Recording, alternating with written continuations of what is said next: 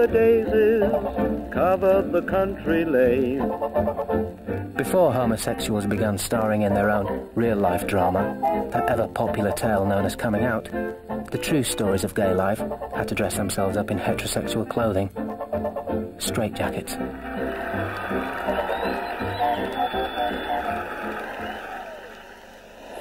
Small wonder.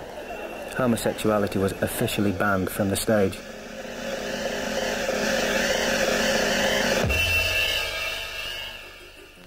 Perversely, repression made for great art and great artists.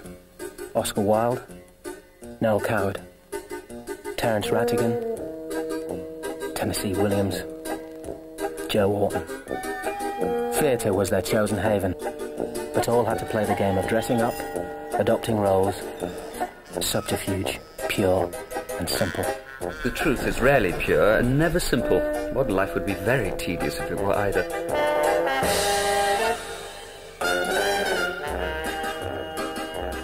The importance of being earnest, private lives, a streetcar named Desire, the deep blue sea, what the butler saw. I must be a boy! I like girls! Can't quite follow the reasoning there. Each playwright found his own way to comment on love, sex and marriage. Each used his advantage as an outsider to smuggle in his own message about heterosexual mores, suitably disguised. And not once does a recognisably gay man appear on stage. Curtain up. Unnatural, Act 1.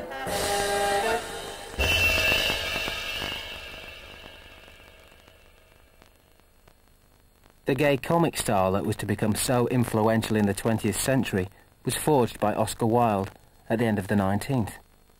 Wilde was trying to laugh certain ideas out of public consciousness. He didn't succeed. In fact, he paid a huge price for that. But his goal clearly was to tease the received opinion of the culture.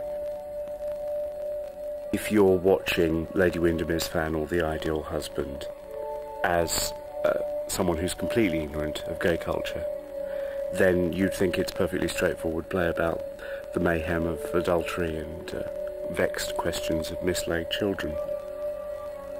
If you're a queen, you go, this is just the most brilliant expose of how everyone in London is running around lying through their teeth about absolutely everything, and no one either notices or cares.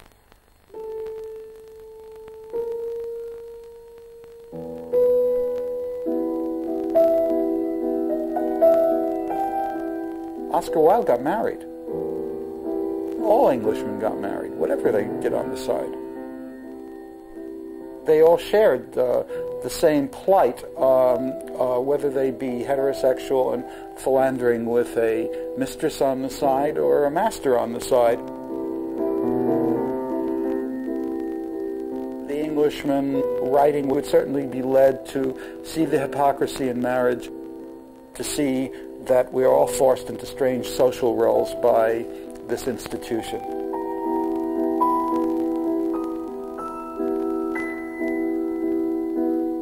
All Wilde's great comic plays revolve around secrets kept and secrets discovered, including the most famous.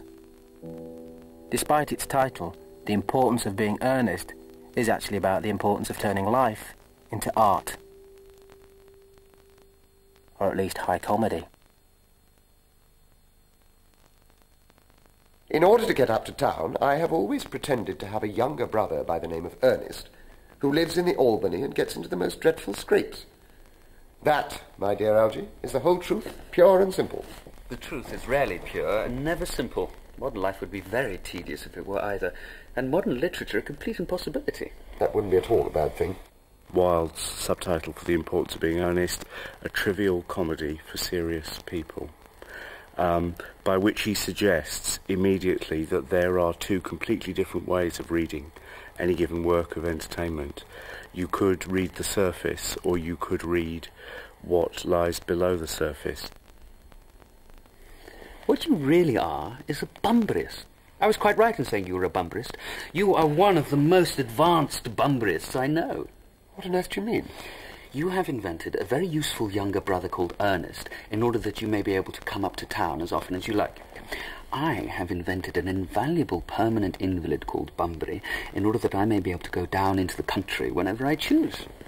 There's a whole set of double meanings that you can find about people pretending to be what they're not, about young men avoiding marriage, about their relationships with each other, their secret liaisons.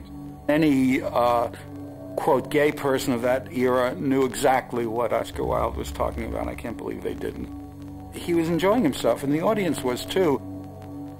Those not in the know were enjoying the play on another level.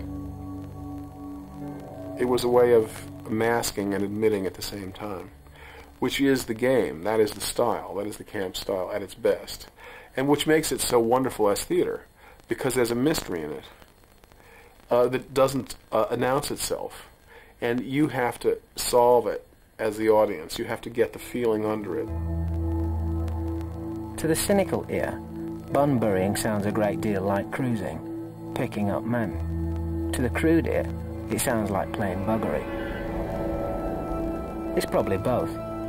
The point is that each practice must be kept from the sight of the straight world.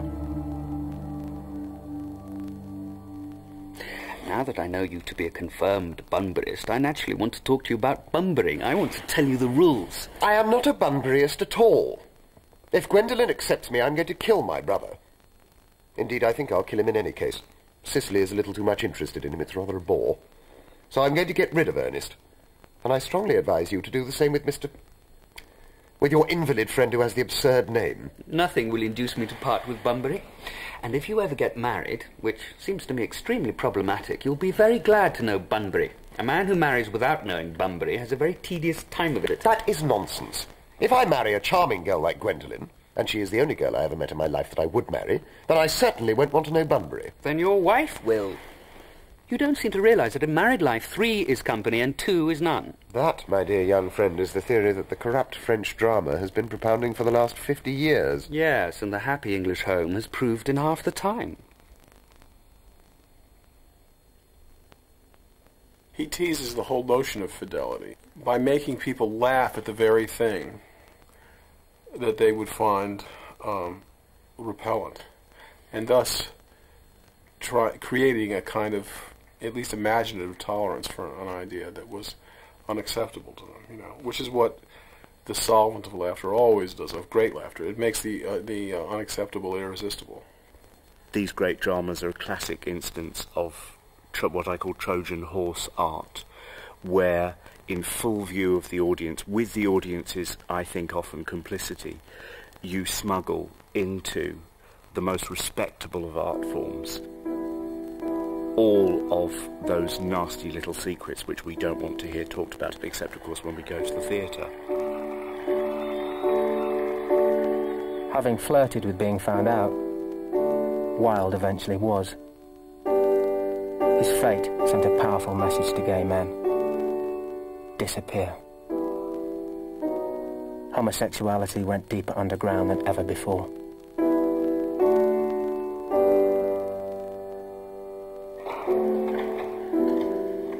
Only with the arrival of the Jazz Age in the 20s did it dare peek out again.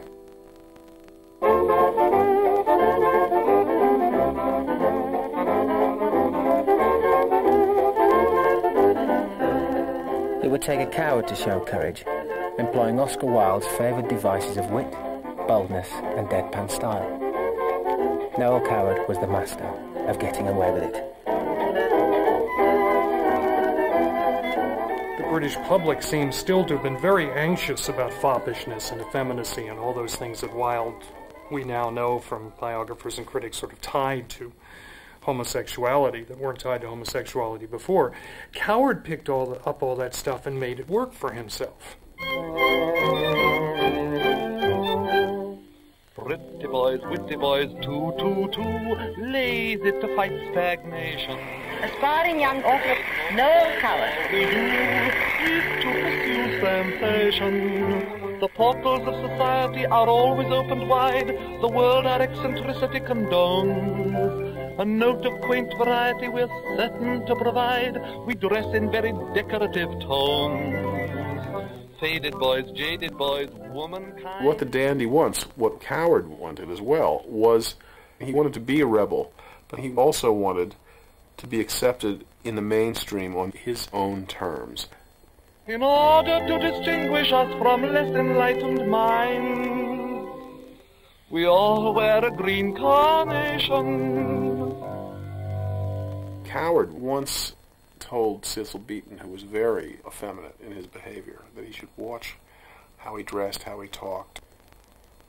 Even a handkerchief in the wrong place could expose you to danger. I watch my image like a hawk, he said. What was out there was danger, and it had to be defeated by style. Coward could, safely, voice his defiance of the heterosexual world by putting his words into the mouth of a stylish woman, without them sounding too out of place. Larita Whittaker is the fast piece with a sexual past, who shrugs off society's judgment that she is a woman of easy virtue.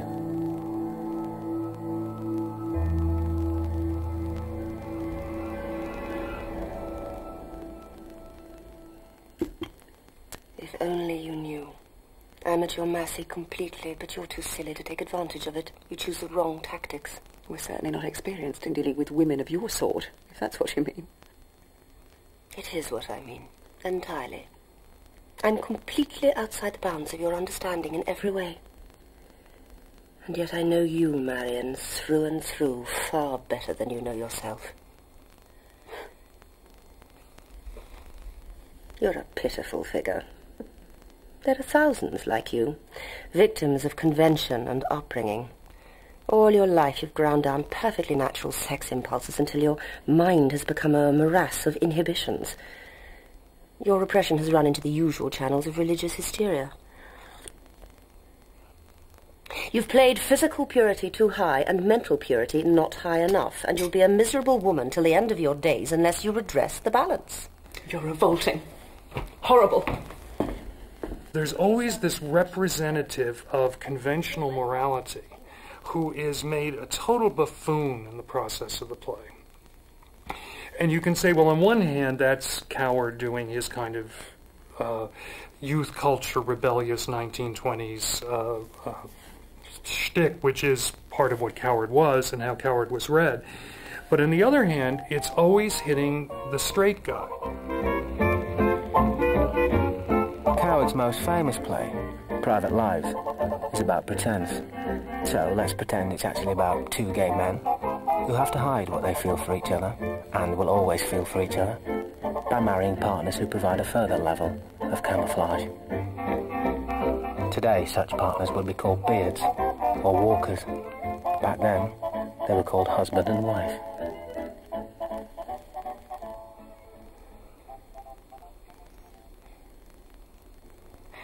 Mr. and Mrs. Elyot Chase.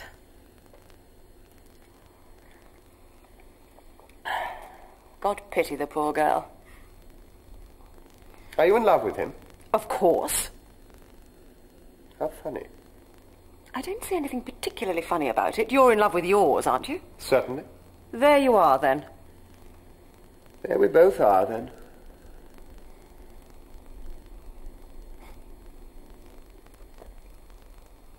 What's she like? Fair, very pretty. Plays the piano beautifully. Very comforting. How's yours? I don't want to discuss him.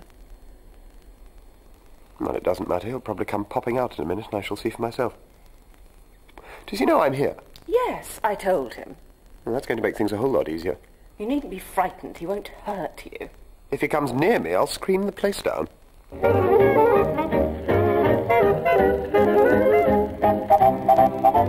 Elyot and Amanda's new spouses, Victor and Sybil, are not derided merely for the sin of being dull, but for their unquestioning allegiance to being a real man and a perfect lady. Victor and Sybil play their roles. Elyot and Amanda play with their roles. Noel Coward, he's far more interested in the pursuit of a freer notion of sexuality that's actually based more upon whether you're smart or clever. Elyot and Amanda are both projections of Noel Coward. Have you known her long? About 4 months. We met on a house party in Norfolk. Very flat, Norfolk. There's no need to be unpleasant. That was no reflection on her, unless of course she made it flatter. Your voice takes on an acid quality every time you mention her. I swear I'll never mention her again. Good. Now keep off yours. Thank you. Not at all. As a playwright, and more importantly as a gay man, Coward knew he had to weigh every word, so he doubly valued their meaning, and double meanings. For him, language is a decoy to the feeling underneath, and once you get the trick of that, it's even more affecting than it would be otherwise, because of this sort of gauze curtain of words over something very true and real underneath. In Private Lives, Amanda and Elyot discuss how they would feel if the other one died first. And admittedly, it's the prelude to an escalating series of rows, but it's extraordinarily poignant while it goes on. Shall we always want to bicker and fight? No, that desire will fade, along with our passion. Oh dear. Should we like that? It all depends on how well we've played. If one of us dies, does the one that's left still love? Yes, yes, with all this might.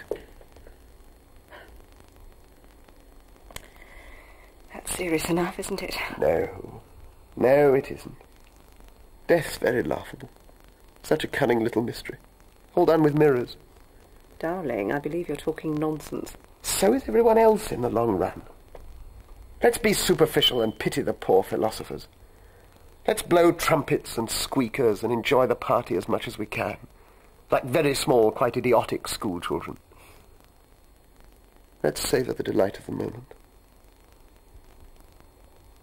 Come and kiss me, darling, before your body rots and worms pop in and out of your eye sockets.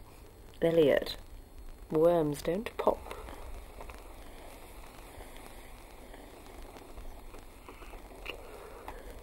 I don't mind what, you see. You can paint yourself bright green all over and dance naked through the Place Vendôme and rush off madly with all the men in the world, and I shan't say a word. As long as you love me best.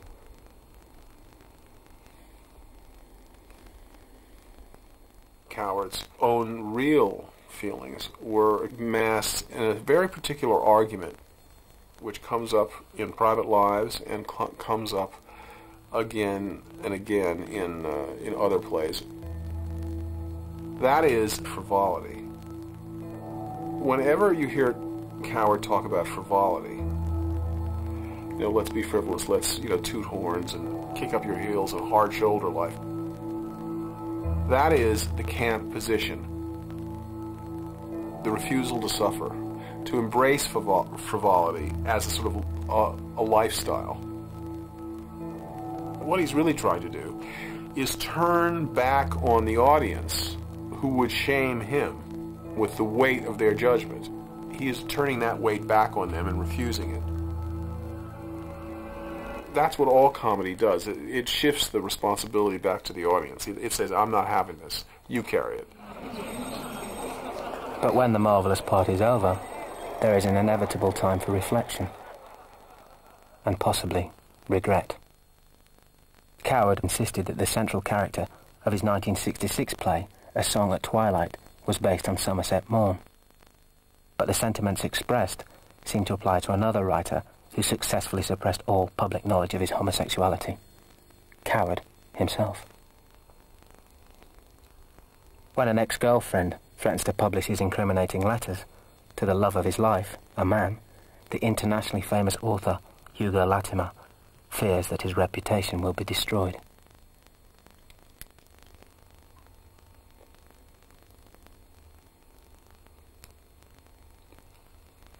Do you seriously believe that now, today, in the middle of the 20th century, the sales of your books would diminish if the reading public discovered you were sexually abnormal? My private inclinations are not the concern of my reading public. I have no urge to martyr my reputation for the sake of self-indulgent exhibitionism. Even that might be better than vitiating your considerable talent by dishonesty. Really, Carlotta? Coward also paid the price for this dissimulation of the camp style. In his case, he played the heterosexual and performed that and hid behind that and refused for so long to admit any part of the gay world he enjoyed from the beginning of his life.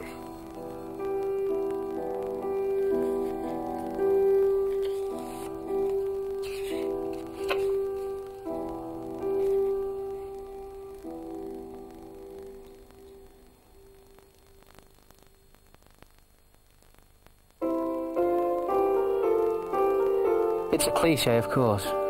Gay men are meant to be drawn to the abstract realm of theatre, where entire worlds can be invented and the self reinvented.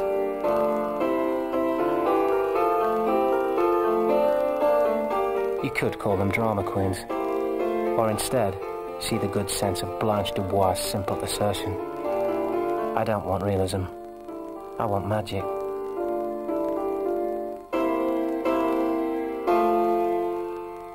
In 1954, the British writer John Van Druten's Bell, Book and Candle, about a family of witches, was a hit on both sides of the Atlantic.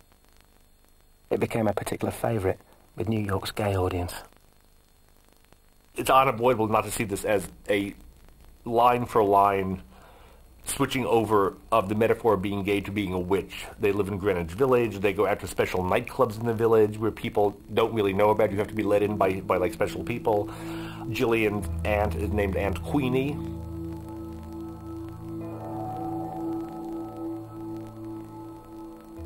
I sit in the underground sometimes, or in the buses, and I look at the people next to me, and I think, what would you say if I told you I was a witch? And I know they wouldn't believe it. They just wouldn't believe it. And I giggle and giggle to myself. Presumably, the bulk of the audiences didn't come out of the play saying, well, this is about being a homosexual, I guess. And yet there's absolutely nothing in the play that would lead you to... I mean, it's almost a one-for-one correspondence. Sometimes I think you're ashamed of being what you are. Ashamed? I'm not in the least ashamed. Oh, yes, you are. And you're ashamed of Nicky, your own brother. Why else wouldn't you let him live here? Because I can't trust him either. Or his sense of humour, his taste in practical jokes. It isn't a case of being ashamed, but... Aunt Queenie, don't you ever wish you weren't? No. Just like all those other people you sit next to in the buses. Ordinary and humdrum? No, I was. For years before I came into it. Well, you came in late. You know how old I was. 3. And I don't hanker after it all the time, just... sometimes. Oh, darling, you're depressed. I know. I expect it's Christmas. It affects a lot of us like that. Wit and playfulness are but one aspect of the gay style. Deeper emotions were also explored. Passion, and how it takes us and leaves us, is integral to gay writing.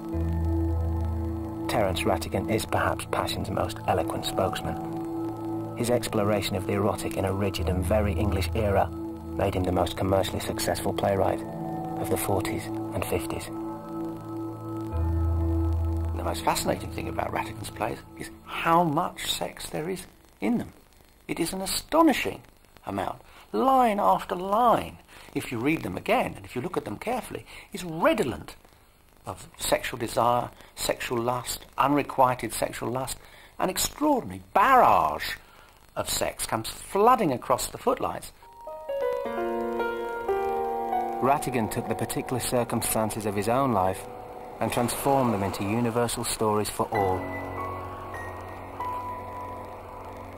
A love affair that ended in tragedy inspired The Deep Blue Sea.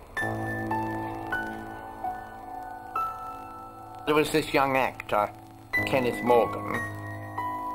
Terry was in love with him, I would say.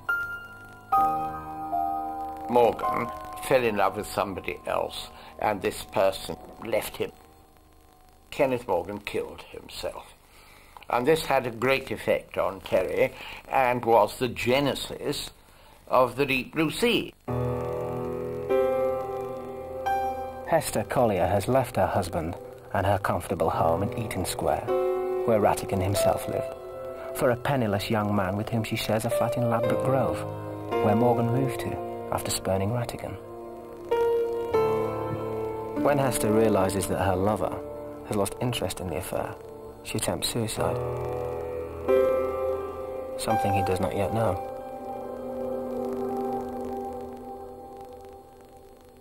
Come on now, Hess, no more sulks, please. Said I'm sorry, I can't say more, can I? No, you can't say more. Come on now, give us a shot of those gorgeous orbs. Haven't seen her for 2 whole days. This is me, Freddie Page, remember? I remember.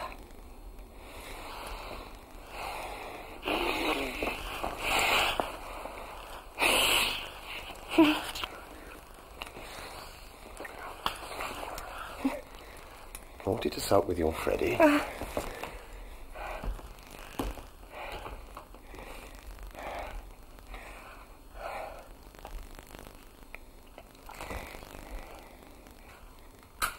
She is the daughter of some, I think, a parson or something, and brought up in a respectable English middle-class way, marries a very pleasant chap, and I don't suppose the sex was all that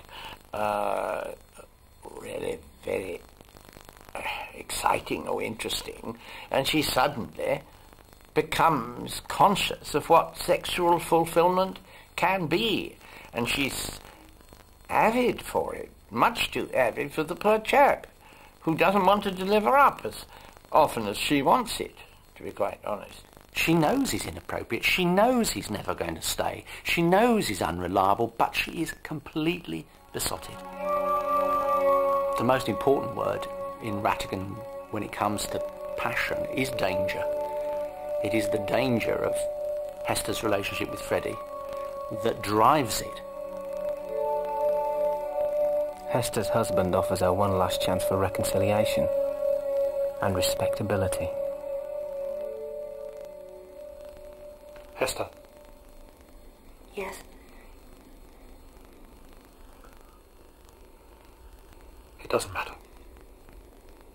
The question I was going to ask you is too big to put into a single sentence. Perhaps the answer could be put into a single word. We might disagree on the choice of that word. I don't expect so. There are polite words and impolite words. They all add up to the same emotion. What were you angry with Paige about? Oh, lots of things. Always the same things. What? That word we were talking about just now. Shall we call it love? It saves us a lot of trouble. You said just now his feelings for you hadn't changed. They haven't, Bill. They couldn't, you see. 0 minus 0 is still 0. How long have you known this? From the beginning. But you told me. I don't know what I told you, Bill. If I lied, I'm sorry. You must blame my conventional upbringing. You see, I was brought up to think that in a case of this kind, it's more proper for it to be the man who does the loving. But how, in the name of reason, could you have gone on loving a man who, by your own confession, can give you nothing in return? Oh, but he can give me something in return, and even does, from time to time. What? Himself. What you find in Rattigan's plays is a very strong sense of social threat. Sexual scandal, or any sort of scandal, or any sort of disgrace, is a route by which you lose your place in a middle or upper class society. For middle class white gay men in the 50s, that was a very, very real threat. Passion in Rattigan was considered dangerous, threatening, explosive. it could destabilize life. All these things have to do with Rattigan's own homosexual fear of being exposed. Rattigan himself argued that emotion unspoken gains in power. What is held back not only moves the audience, but moves the audience forward.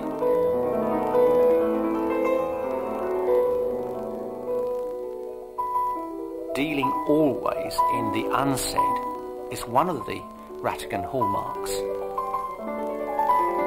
Take the desire for concealment away from Rattigan. In other words, take him out of the closet, and you do not have such a successful playwright.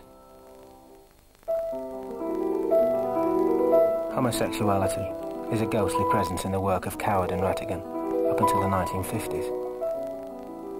In America, Tennessee Williams was pulling off the remarkable trick of bringing the subject out into the open.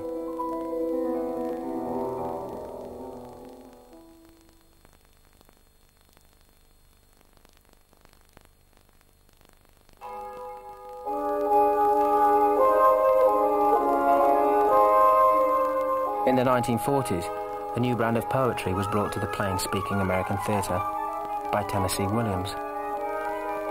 Poetry, and a sultry, southern fried eroticism audiences thrilled to and were shocked by. Williams brought to the stage more of a sense of sexuality than the stage was used to. And in the process of doing that, though, he widened into all areas of sexuality.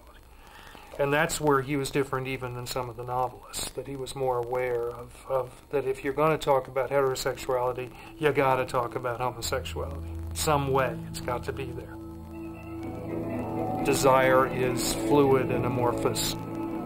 Desire can go in any kind of direction.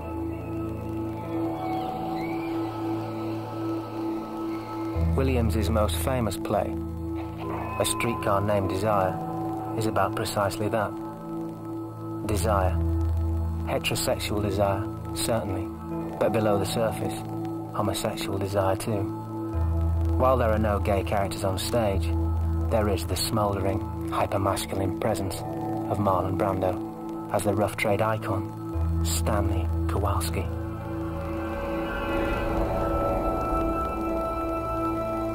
Williams had drawn a new kind of gay fantasy figure for the modern age. It was a welcome change from the old stereotype. Blanche Dubois' gay husband, Alan, safely dead, safely secreted away in the wings.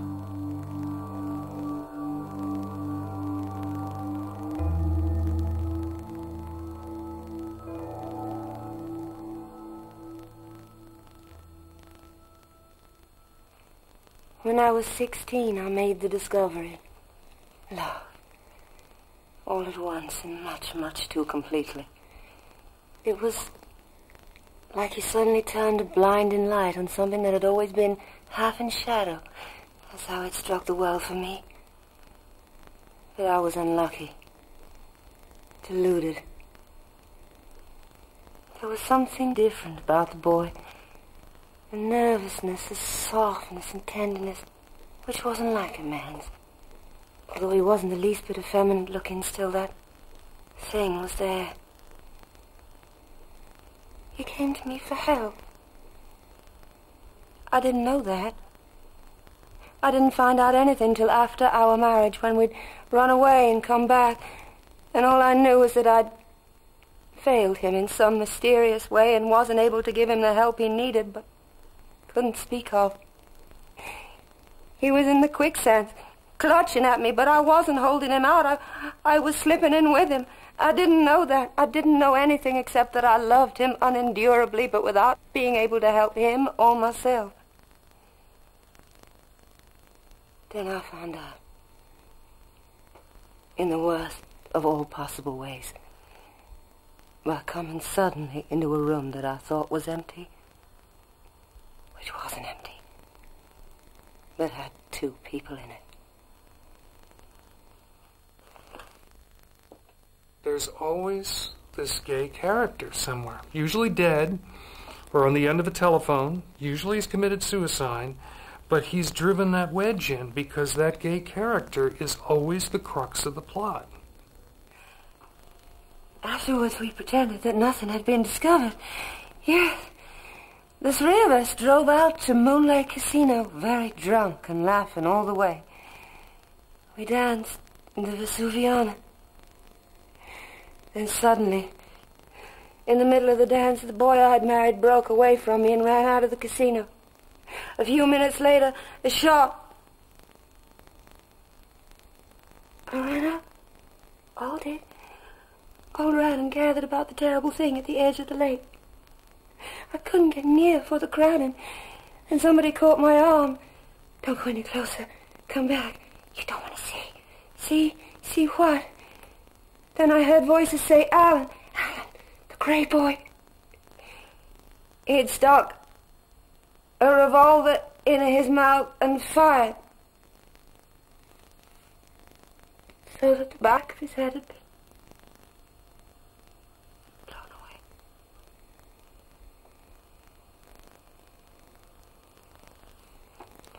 It was because on the dance floor, unable to stop myself, I suddenly said, I know.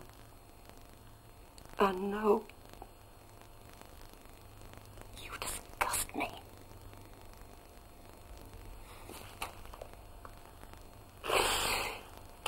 And the searchlight that had been turned on the world was turned off again. And never, for one moment since, has there been any light that's stronger than this kitchen candle.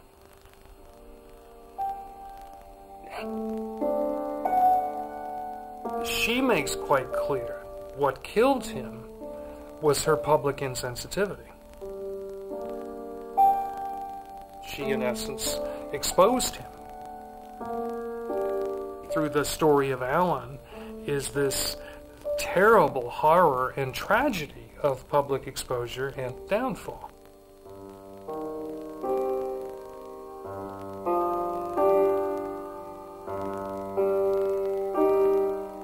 Gay drama at its best can't be realistic. Realism is always literally problematic.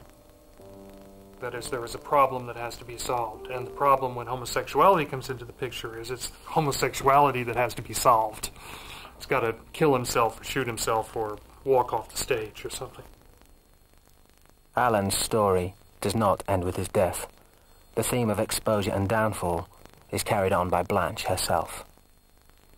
Blanche comes into a world in which she does not belong. She comes into that world carrying a guilty sexual secret, for which she is humiliated and ultimately exorcised from that world. Of course, the frightening thing for gay men at that time was the secret being found out. Blanche is, in essence, found out and then brutally treated for it. I don't mind you being older than what I thought, but all the rest of it, God! That pitch about your ideals being so old-fashioned and all the malarkey you've dished out all summer. Oh, I knew you weren't 16 anymore, but I was fool enough to believe you were straight. And who says I wasn't straight? My loving brother-in-law, and you believed him? I called him a liar at first, and then I checked on the story. First I asked our supply man who travels through Laurel, and then I talked directly over long distance to this merchant. Who is the merchant? Kefauver. The merchant Kefauver of Laurel. I know the man. He whistled at me. I'll put him in his place, so for revenge he makes up stories about me. 3 men, Kefauver, Stanley, and Shaw, swore to them. Rub-a-dub-dub, 3 men in a tub, and such a filthy tub. Didn't you stay at a hotel called the Flamingo? Flamingo? No. Tarantula was the name of it. I stayed in a hotel called the Tarantula Arms. Tarantula? Yes, a big spider. That's where I brought my victims. Yes, I had many intimacies with strangers. After the death of Alan, intimacies with strangers was all I seemed able to fill my empty heart with. You can look at Blanche as, in some ways, an extension of the whole sort of Victorian problem play heroine and the whole double standard that certain things are all right for men, but not all right for women. You can see a gay man as having an insight into that double standard. Some critics now began to confuse creator with creation. Those in the know knew that Williams was gay, and that he occasionally used his female characters to speak on his own behalf. What escaped such critics was that these female characters were also speaking for themselves. That women too were excluded from the American dream was a theme explored further by William Inge, a gay man and one of the most successful playwrights of the 50s. His plays Come Back Little Sheba and Picnic were stories of sexuality denied and sexuality liberated. That women and gay men might see American society the same way was something critics refused to acknowledge. Take the case of Edward Albee's Who's Afraid of Virginia Woolf. Once this tale of a feuding couple, complete with fantasy child, seemed in danger of winning a Pulitzer Prize. Albee was accused of misogyny. When Virginia Woolf was first on, there were a number of men who were very angry at the portrayal of women in that play. But it was very interesting to me. I talked to a great number of women about this, and none of them thought it was inaccurate. It was only the men who didn't like this portrayal of women, and women thought it was just dandy and quite accurate.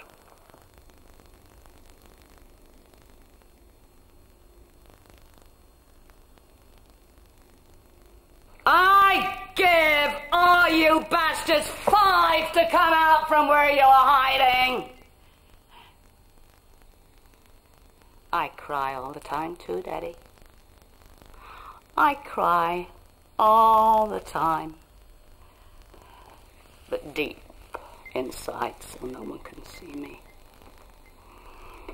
I cry all the time, and Georgie cries all the time. We both cry all the time. And then what we do, we take our tears and we put them in the ice boxes, in the goddamn ice trays, until they're all frozen, and then we put them in our drinks.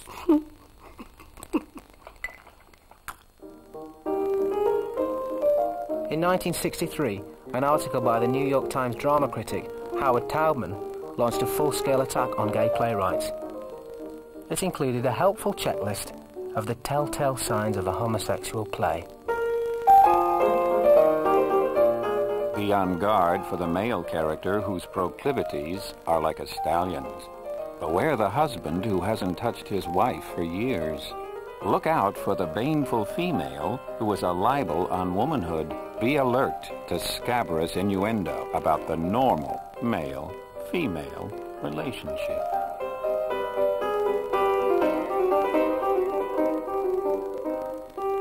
Three years later, the New York Times attacked again, now adding transvesticism to the charge sheet. The New York Times, then drama critic, suggested that a number of famous American playwrights, whom he did not mention, of course, the playwrights who dare not speak their name, really, he was talking about me, William Inge, and Tennessee Williams. The article suggested that we were really writing about male homosexual characters and disguising them as heterosexual female characters, thus quite clearly doing severe damage to the collective psyche of the United States. It was an extraordinarily cruel and in a way stupid call because, first of all, the American playwright who wrote the greatest parts for women was Tennessee Williams. Writers who happen to be gay quite often write female characters with a great deal more sympathy than a lot of straight playwrights. A lot of females written by straight men are a male version of what the female should be rather than an accurate version of what the female should be.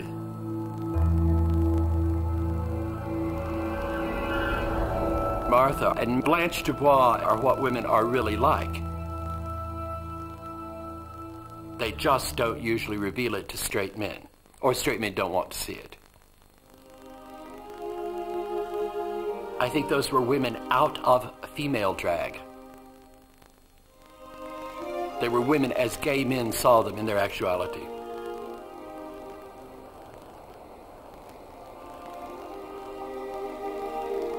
If a straight playwright criticizes aspects of American society, right on target. If a homosexual playwright does, obviously there's something desperately wrong and twisted in the observation.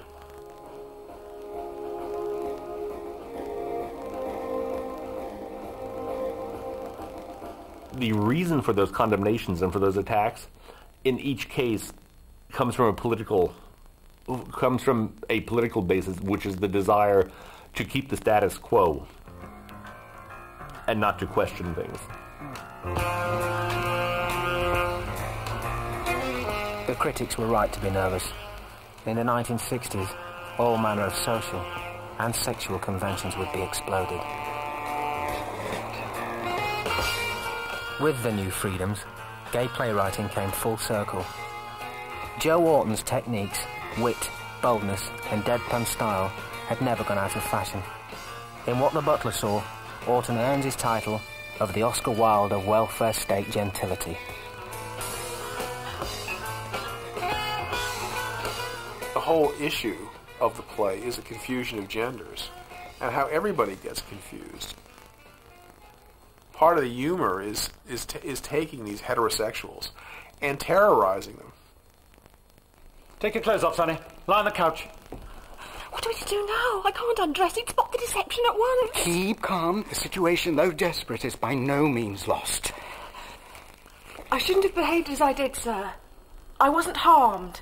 You enjoyed the experience? Would you enjoy normal intercourse? No, I might get pregnant. Or be the cause of pregnancy in others. He's just given away a vital piece of information.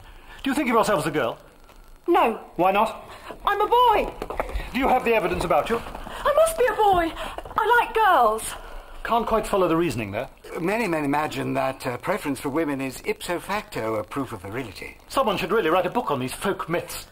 Take your trousers down. I'll tell you which sex you belong to. I'd rather not know. You wish to remain in ignorance? Yes. I can't encourage you in such a self-indulgent attitude. You must face facts, like the rest of us. You're forcing the boy to undergo a repetition of traumatic experience. He might go insane. This is a mental home. He couldn't choose a more appropriate place. Undress. My time is valuable. I can't go on, Doctor. I must tell the truth. I'm not a boy. I'm a girl. Excellent. A confession at last. He wishes to believe he's a girl in order to minimize the feelings of guilt after homosexual intercourse. I pretended to be a boy. I did it to help Dr. Prentice. How does it help a man if a girl pretends to be a boy? Wives get angry if they find their husbands have seduced and undressed a girl. But boys are fair game? I doubt whether your very personal view of society would go unchallenged. Undress me then, Doctor. Do whatever you like. Only prove that I'm a girl. If he's going to carry on like this, he'll have to be strapped down. Orton wanted to create a panic.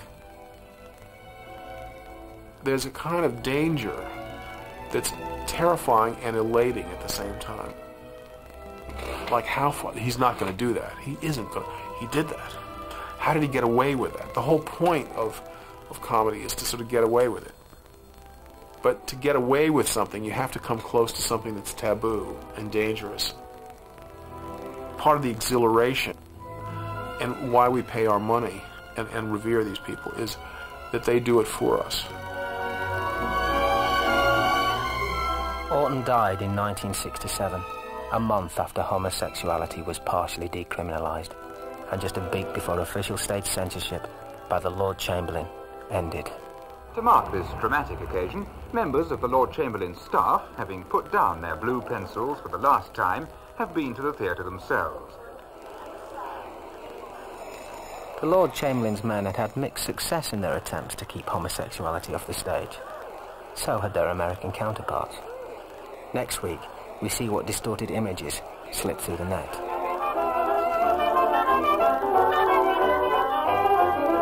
Looking at you while troubles are fleeing, I'm admiring the view, 'cause it's you I'm seeing, and the sweet honeydew of well-being settles upon me. What is this light that shines when you enter like a star in the night? And what's to prevent her from destroying my sight if you center all of it on me? Looking at you, I'm filled with the essence of the quintessence of joy. Looking at you, I hear poets telling of lovely Helen of Troy. Darling, life seems so grey, I wanted to end it till that wonderful day. You started to mend it, and if you'll only stay, then I'll spend it looking at you.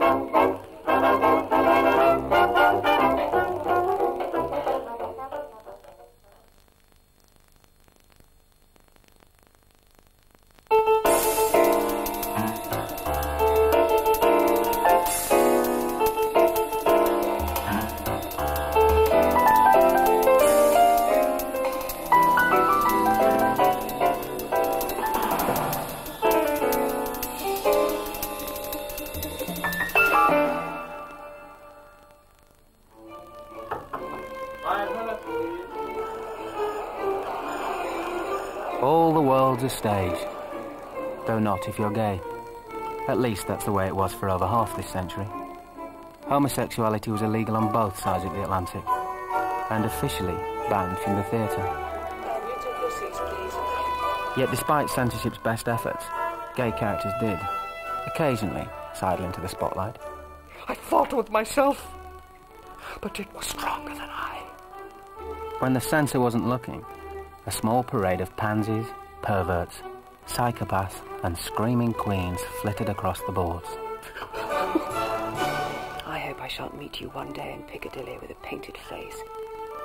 I sentence you to 3 years. Progress was waiting in the wings.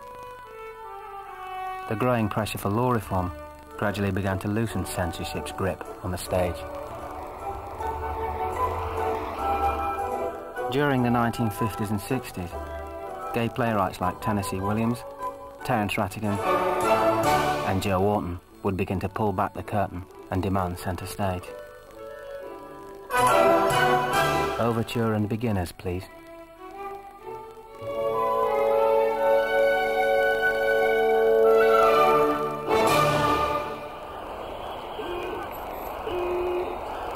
(1927) New York. The town was buzzing with word of a shocking new play by an author called Jane Mast. The Drag would be the first play this century to propel that taboo figure, the gay man, into the limelight. I'm one of those damned creatures who are called degenerates and moral lepers for a thing they cannot help. A thing that has made me suffer. Oh, God. Doctor, I can't explain. Tell me everything.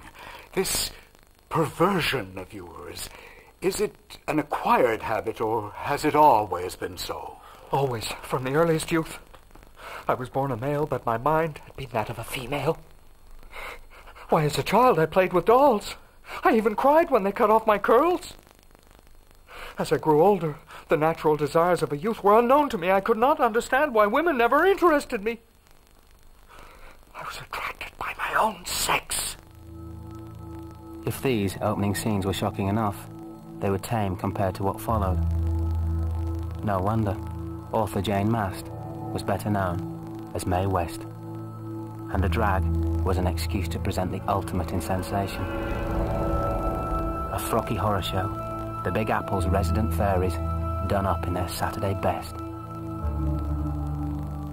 My, but you're getting thin. I am not. At least I can cling to a man without wearing him out. You're terribly fat. Fat? I should say not. I'm the type that men prefer.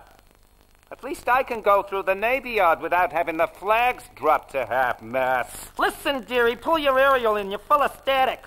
I'm just the type that men crave, the type that burns them up.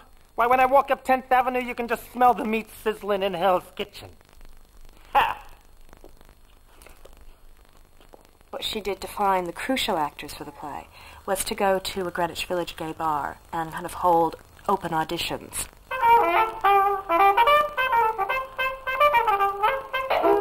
Mae West was very clearly drawn to extremely flamboyant, archetypes to drag queens, of whom there were an enormous number in the gay community in New York in the 20s. She was essentially asking people to play themselves.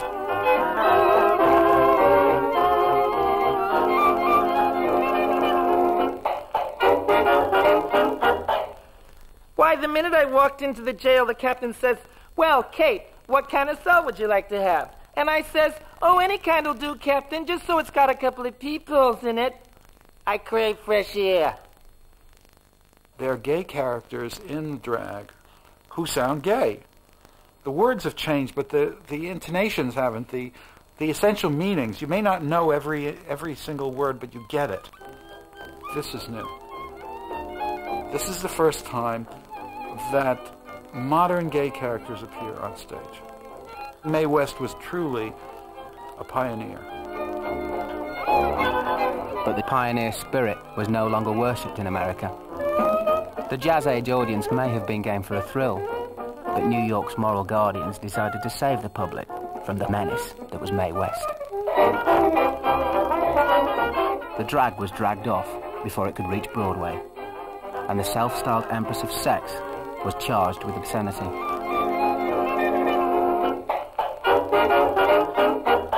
The charges didn't stick, but the drag never opened. Never one to take things lying down, West then happily pushed her luck with The Pleasure Man, a backstage melodrama that reworked some of the same characters and gags from the drag.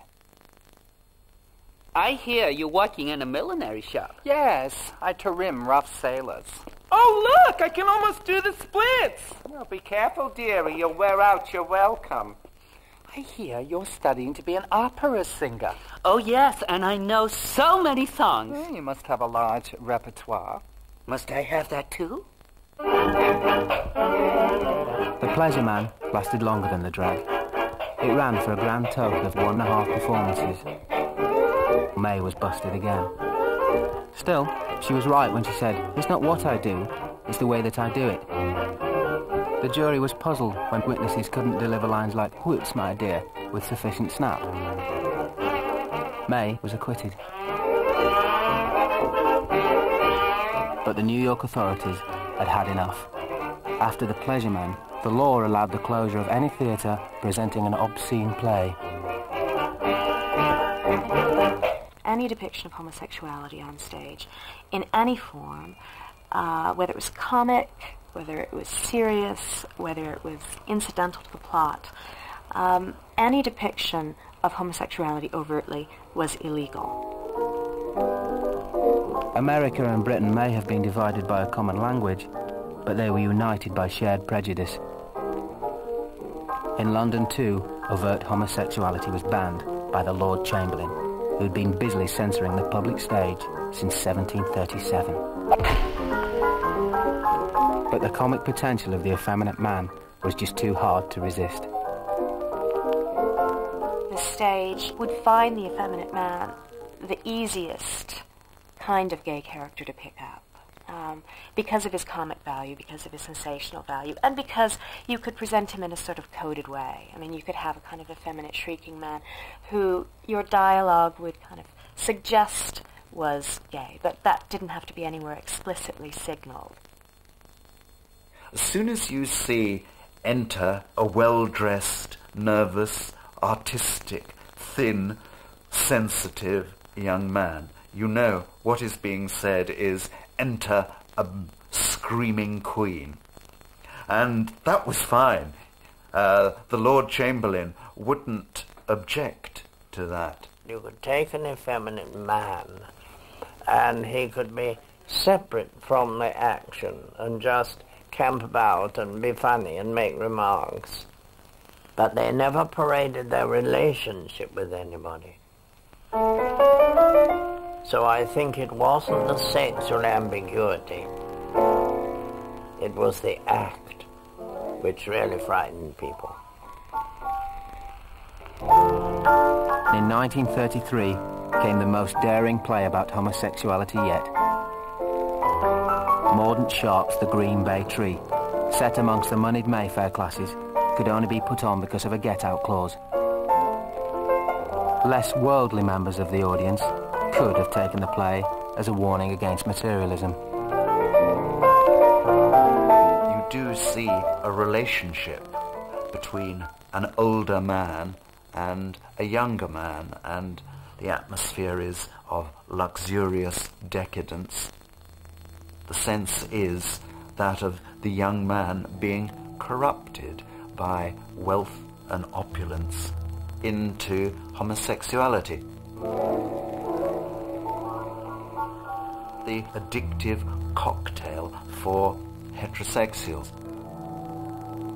The audience was left to decide whether Julian, the juvenile lead, played by Laurence Olivier on Broadway, was a closet case or simply not cut out for a 9-to-5 life. Julian wasn't entirely sure himself, but his guardian, Mr. Dulcimer, was.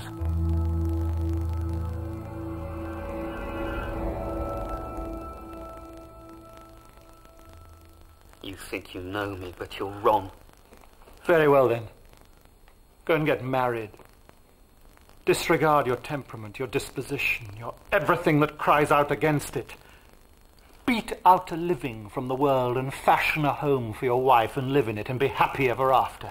Can you do it? Why do you torment me like this? Can you say Leonora comes before everything else? I don't care what I do and where I live so long as she is with me. Of course you can't. But you haven't the courage to admit it, and it's only a fool who won't recognize his own limitations. However, I suppose that your silence means that you do recognize them, so we won't use any more harsh names. The relationship was there for all to see. It could not be mistaken. And that, I think, was what shocked everybody. Everybody thought that the poor old censor was so simple that he didn't realize what the play was about. It's quite possible that the censor thought, well, we will pass this because it shows homosexuality as being evil. Kiss me and say goodbye. That's love. Perhaps the lesson that homosexuality is not only corrupt, but corrupting, allowed the play's most surprising line, spoken by Julian's former fiancée to escape the censor's blue pencil. You haven't any feelings, not real feelings. If you cared anything for me, if you ever cared, you'd have chucked all this to the winds, really chucked it. Not just gone off a little way and hankered after it all the time. I was fool enough to believe that there was something more in you. Something that hadn't a chance to get out, and that my love would set it free. I should have known last night when you didn't answer the phone that you'd succumb to all this again. And to him. I can't help it. He's the biggest thing in my life. Anyone can see that. But I wonder how much you really care for him. I hope I shan't meet you one day in Piccadilly with a painted face, just because you must have linen sheets. I hope I shan't see you in Piccadilly with a painted face because you must have linen sheets. And that really staggered the audience. The public had plenty of time to recover from the shock. The Lord Chamberlain wouldn't be so lenient again. It would be over 20 years before another such overt reference to homosexuality reverberated around the West End stage. A whole area of subject matter, of human life, was lost to the theatre. Rodney Ackland's 1952 The Pink Room is a case in point. The first version of the play, set in a wartime drinking club, has a married couple at the centre. It had to. Ackland's 1988 rewrite of The Pink Room, freed of censorship and retitled Absolute Hell, was essentially the same play.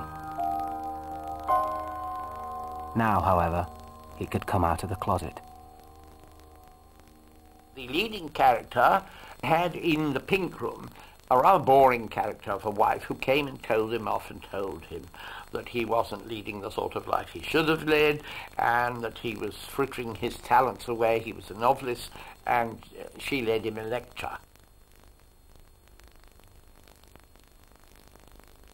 Oh, Hugh, dear, is there nothing I can say or do to stop you throwing your life away in places like this? I'm not throwing my life away. Why must you always nag at me? What am I to do? Stand by while you ruin your life and say nothing? I can't take it any longer. In the rewritten version, this was turned into a male partner. It just was the bit of the puzzle that needed to be there. If you want to know the truth, Hugh, the whole idea of queerness and everything connected with it, the whole ambience of boring camp and squalid promiscuity, nostalgia de la boue and hysterical emotionalism I find unspeakably depressing. It just makes me sick. Well, I'm sorry that I'm so unspeakably depressing to you. And that I'm so camp and boring. I'm sorry. I'm very sorry. No one else has ever told me I was. But I bet I should make you sick. But everything about me just makes you sick.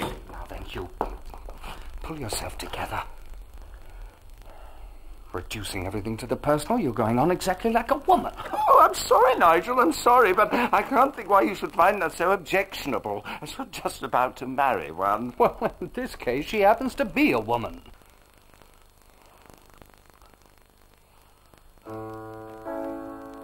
In Britain, homosexuality would remain hidden. In America, homosexuals were to become ever more visible. But then targets have to be.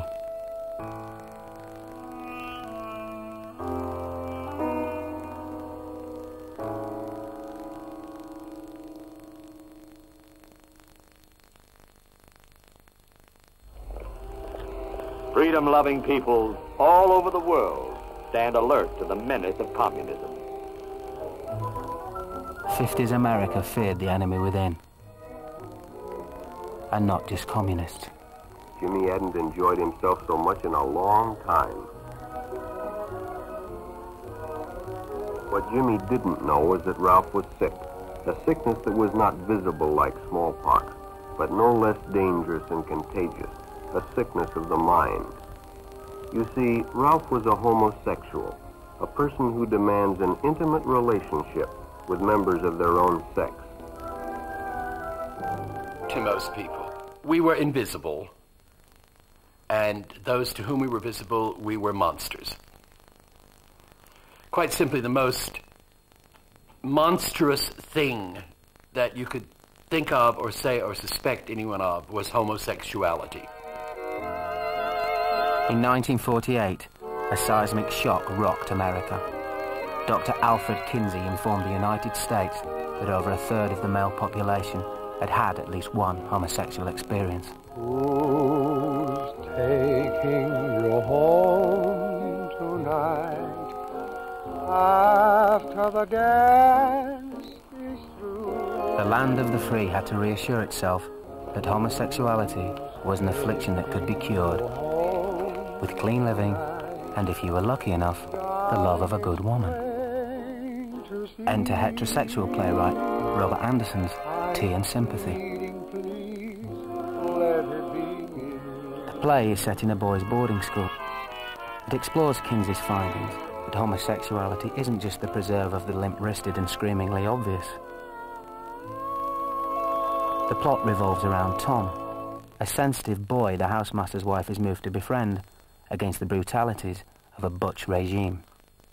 And none is as butch as her own husband, the housemaster himself. The theme's actually less about being gay than about homophobia. And in fact, it's quite clearly placed on the fact that the headmaster of the house is into sports, the other boys are into sports. And what he's being persecuted for, although it comes out as people claiming he's gay, is that he's not really man enough.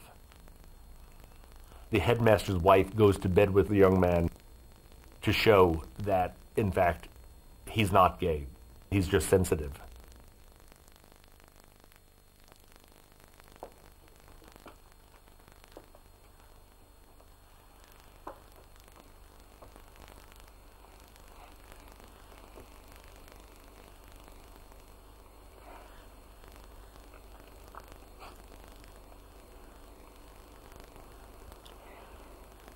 Years from now, when you talk about this,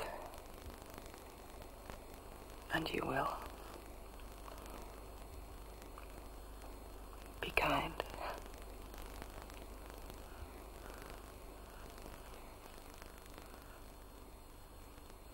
That line was high realism at the time. It's high camp now. Yet Tea and Sympathy made a radical statement, in tune with Kinsey's report. The regular guy could be the regular gay. The house master ends up being a closeted homosexual.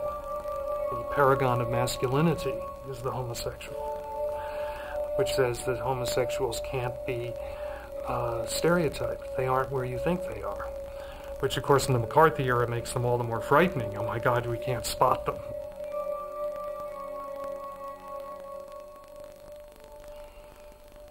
Why did you marry me, Bill? In God's name, why?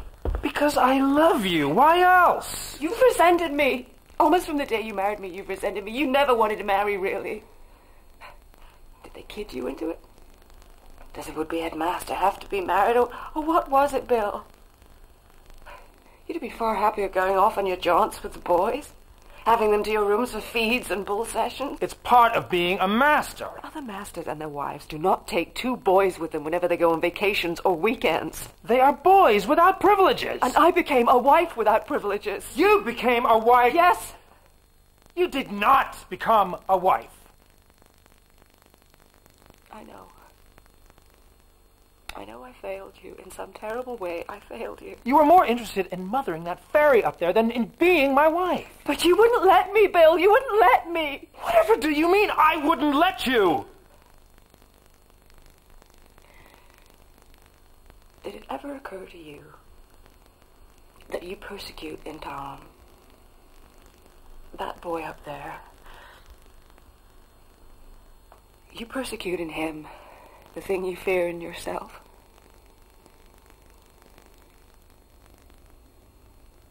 Certainly, homosexuality is thought of as an awful thing, but at least it's saying it exists.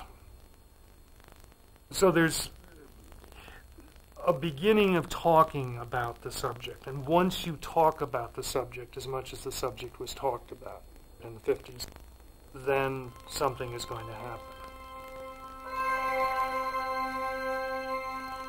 In this new climate of queasy tolerance, homosexuality was forgiven as a sickness. That's what the medical and psychiatric communities insisted, though the law still prosecuted it as a crime. Nonetheless, a resistance movement was beginning, all of which was ignored on liberal, artistic, permissive Broadway. And so the leading dramatist of his generation, Tennessee Williams, still couldn't write openly about gay relationships. No one could. Which isn't to say that Williams's Cat on a Hot Tin Roof isn't about homosexuality. The gay characters may have died before the audience take their seats, but they provide the moral of the play. The worst thing you can do is to humiliate or cut off a gay man. Those characters are judged ethically on the basis of how they treat a homosexual. Cat on a Hot Tin Roof is haunted by the figure the audience never meets. Skipper has killed himself, and his best friend Brick is now drowning in drink and regret for what might have been. And what might have been is open to interpretation. There is no Cat on a Hot Tin Roof without Skipper. You don't see him on stage, but he is the crux of the play. What Skipper felt for Brick and what Brick is dealing with probably having felt for Skipper.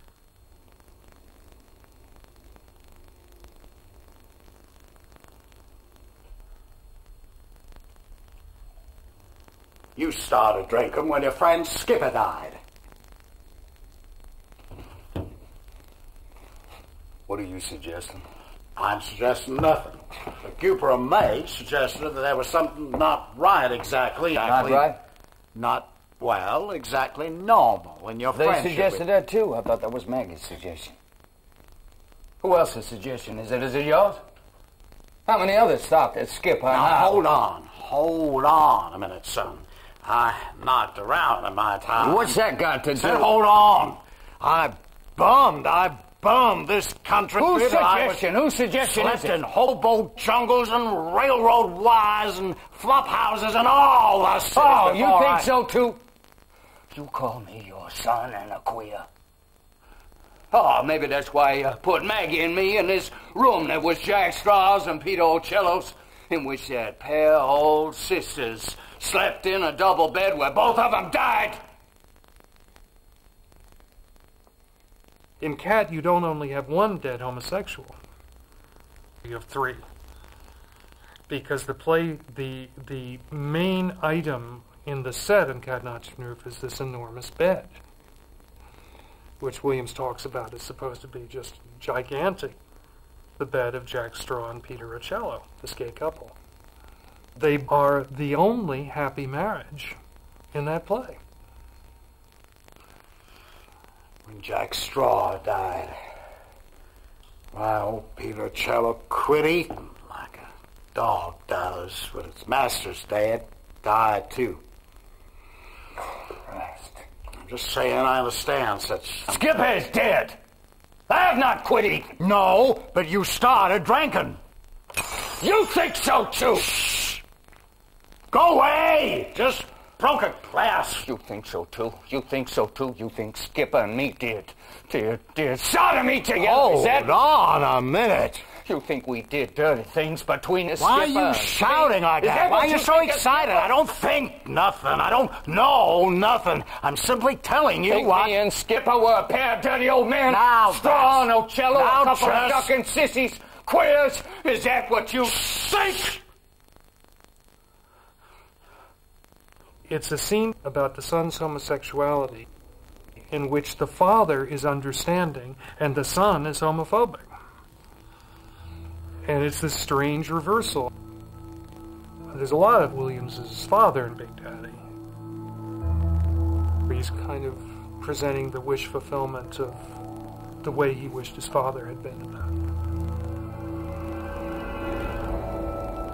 In 1957, 2 years after Cat on a Hot Tin Roof opened, Williams's father died. He immediately went into psychoanalysis, hoping that he could be cured of his homosexuality. But he couldn't. Nor could William Inge, Tennessee Williams' former protege and ex-lover, the reigning poet of repression and lust in 50s America.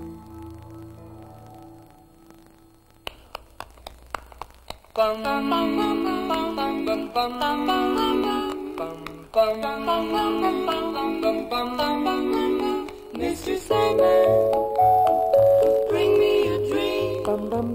Make him the cutest that I've ever seen. Give him 2 lips like roses and clover. Then tell him that his lonesome nights are over. Sandman. In plays like Come Back Little Sheba, Bus Stop, and Picnic, Inge dramatised the daily torments of dull, backwater life and why lonely women fell for horny studs.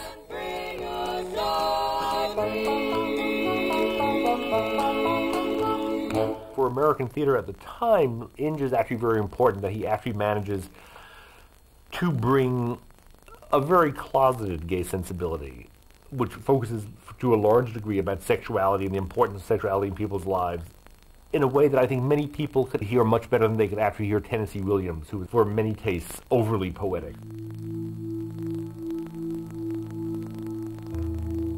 Hung up, unhappy, alcoholic, Inge attempted to purge himself with a short play written at the end of the 1950s. It was never to be performed. It was entitled The Tiny Closet. The Tiny Closet is a play he claimed to have written under psychoanalysis about what it means to be a repressed homosexual in, one would assume, Kansas in the 50s.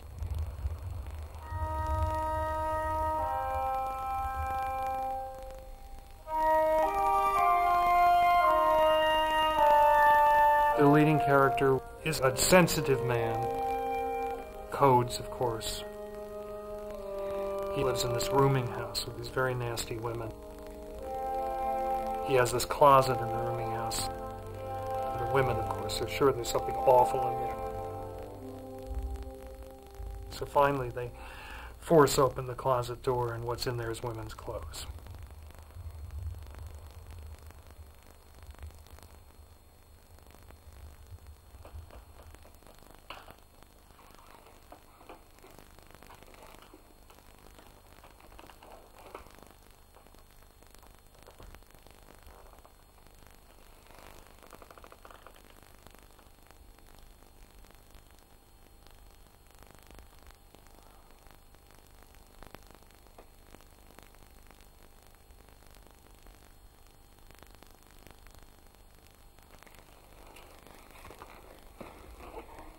The imagery is very interesting.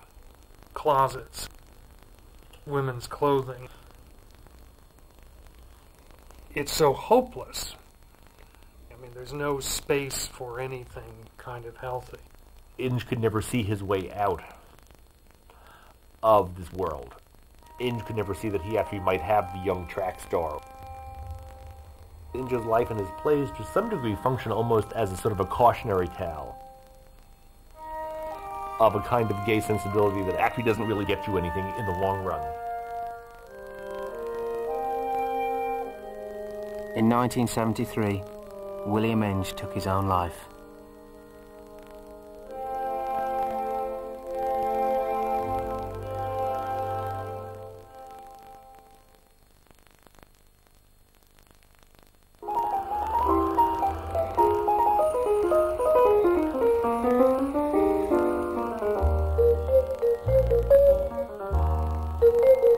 Back in the drawing room, West End theatre in the 1950s was dominated by middle-class mores and the tyranny of good taste, presided over by impresarios like Hugh Binky Beaumont, Tsar of the London stage.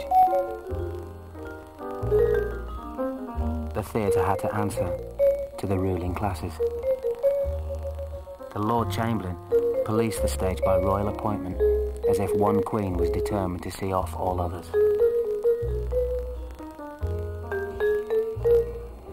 The Lord Chamberlain had a group of readers who were mostly retired naval officers with incredibly filthy minds, who would see filth often where none was intended. By the time I came into the theatre in the 50s, the real fury of the office was devoted to anything homosexual. I did the first English production of Tennessee Williams' Captain Hot Tin Roof in 1958, and that was banned because of the suggestion that Brick, the young male lead, might possibly have been homosexual. Might possibly have been. There wasn't there. Anyway, the only way you could get the play on was to turn the theatre into a club, and the Comedy Theatre was turned into a club 2 weeks after you had filled in a form and paid good money. You could buy a theatre ticket and be corrupted, and presumably also be burnt to death, because the fire regulations didn't obtain either. Also in the club were Tea and Sympathy, and, more surprisingly, Arthur Miller's A View from the Bridge. A View from the Bridge was banned because at one point one man kisses another on the mouth. That was enough for the censor. The censor didn't allow homosexuality, period. Neither did the law. While the Lord Chamberlain cut, edited and banished gay men out of existence, prisons filled up with the prosecuted. Neither art nor life had a fitting role for the gay man. Then in 1953, the arrest of one of British theatre's leading men, Sir John Gielgud, inadvertently pushed homosexuality centre stage. His friend, Terence Rattigan, was profoundly affected by Gielgud's ordeal. He went on stage that night, and many people, including Rattigan, who actually went to the theatre to see what happened, they were all terrified that the audience would boo. But exactly the reverse happened. The audience cheered his courage at going on.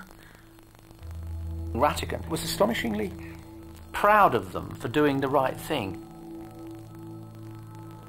Gielgud's experience is echoed by that of the disgraced Major in Rattigan's play, Separate Tables. But, yet again, homosexuality is conspicuous by its absence. The local newspaper reports that the Major is arrested for molesting women in a cinema. Mrs. Osborne, giving evidence, stated that Pollock, sitting next to her, persistently nudged her in the arm and later attempted to take other liberties. She subsequently vacated her seat and complained to an usherette. Rattigan hoped and believed audiences would understand that he was really talking about homosexuality. In a letter, he wrote, "I was in fact saying to them, look, ladies and gentlemen, the Lord Chamberlain has forced me into an evasion. You and I will foil him." In effect, Terry was actually suggesting that the audience got it at once. I'm not sure. In fact, I'm absolutely certain in my own mind that's not the case. I believe that the audience took the Major as heterosexual. 2 years later, Rattigan tried again. Separate Tables transferred to Broadway, with the playwright determined to make the Major, as nature intended him, homosexual.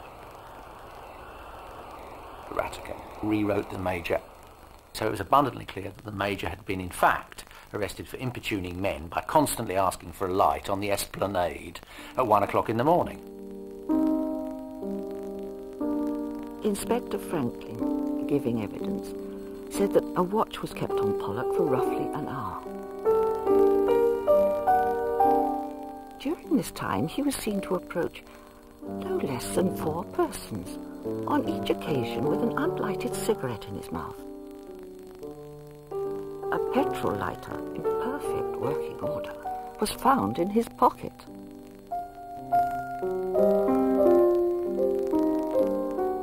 His American producer was aghast. You absolutely must not do it.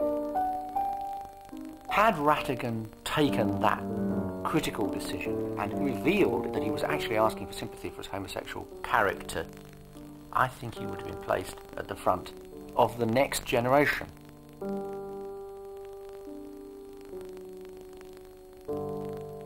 But his desire to protect his position in society, his success, and his own discomfort at potentially revealing his own sexual inclination stopped him.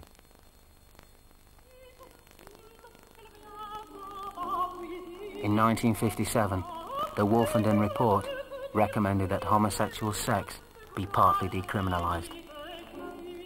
The Lord Chamberlain decided to allow homosexuality to be written into the plot, just as long as there were no practical demonstrations of love between men.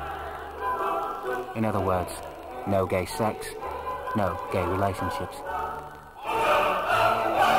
In his next play, Variation on a Theme, Rattigan included a gay character,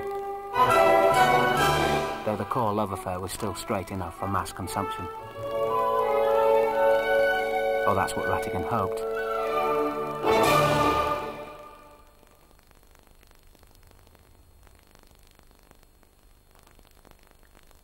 So, you love me. So why are you always needling me? Sending me up? Taking the mickey out of me? Why? Why? Why do you needle me? It's not you I needle, Ron. It's myself. Oh, that's another thing. You're talking a lot of bloody riddles to me all the time. As if you're just talking to yourself, trying to make yourself laugh. Have you got no feelings at all? Have you ever given 1 minute's thought to me in the last 2 months? Yes, Ron. Quite a few minutes. I wonder. Have you ever given any thought to what it must have been like for me? Asked over here for a couple of evenings a week whenever there's no important people around because common Ron mustn't meet important people. Oh dear, no, that'd never do. The speech of the young man is a speech that had been given to Terry by a variety of young men, but certainly by two significant young men, Kenneth Morgan and Michael Franklin, who said time after time, well, we don't want to be pushed in the corner when smart people come to dinner, or carrying the drinks tray when they come to the country house. Rattigan's variation on a theme was seized on by the newspaper theatre critics as an obvious example of a hidden homosexual relationship. The richish, older homosexual being attracted to younger men and sometimes working class men. I hardly ever see you. Whenever you call me in the mornings, we don't say much to each other, just gossip. Your friends treat me like dirt, and so do you, only more polite, and yet I can't damn well do without you. I need you in my life. For some bloody silly reason which I can't explain. I need you in my life.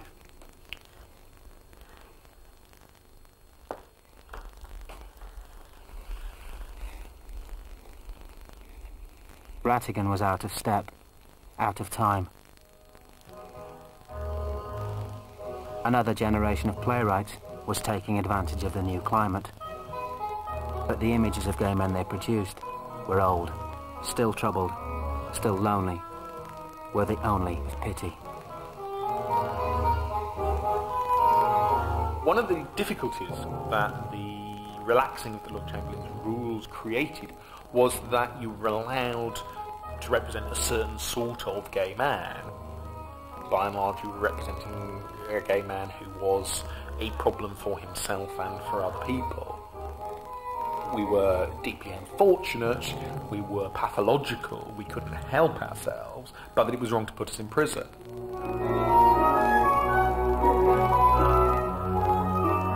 In 1965, the Royal Court Theatre and John Osborne challenged the Lord Chamberlain with A Patriot for Me, a costume drama with themes of empire, betrayal, and female impersonation. Not only was the lead character gay, there was a full-scale drag ball. The manuscript's arrival caused consternation in the Lord Chamberlain's office. And an important official wrote that the scene of the drag ball was particularly dangerous because it showed homosexuals at their most attractive. And therefore there was the likelihood that there would be large congregations of homosexuals being a nuisance and being attracted by these men dressed up as women. The Lord Chamberlain banned the play, but in time-honoured tradition, the court turned itself into a private club and asked the public to judge for themselves. You're so worthless. You can't even recognise the shred of petty virtues in others, some of which I still have.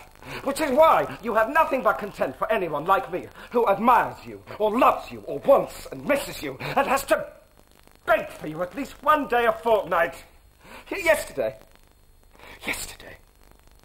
I spent 2 excruciating hours at the most boring party at Mole's I've ever been to, talking to endless people, couldn't see or hear, just hoping you would, God knows where you were, that you possibly, if I was lucky, might turn up.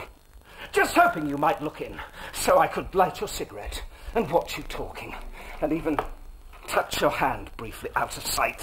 I do love you. Oh, in your way, yes. Like a squalling, ravenous, raging child.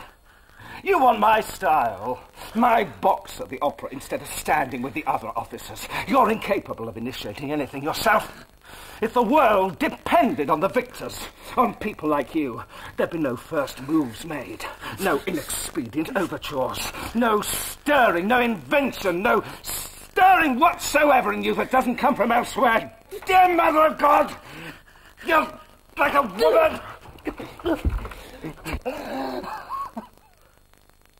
the tortured gay lead ultimately commits suicide, putting himself and the audience out of his misery.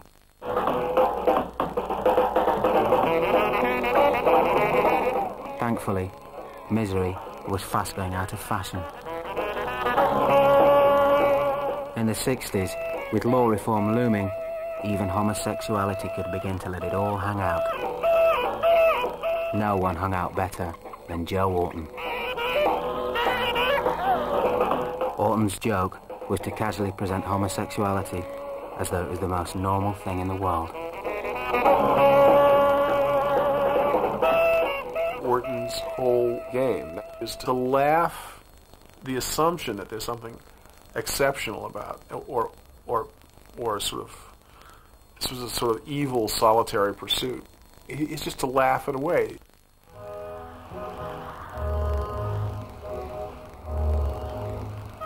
You know, there's a wonderful passage in his diaries.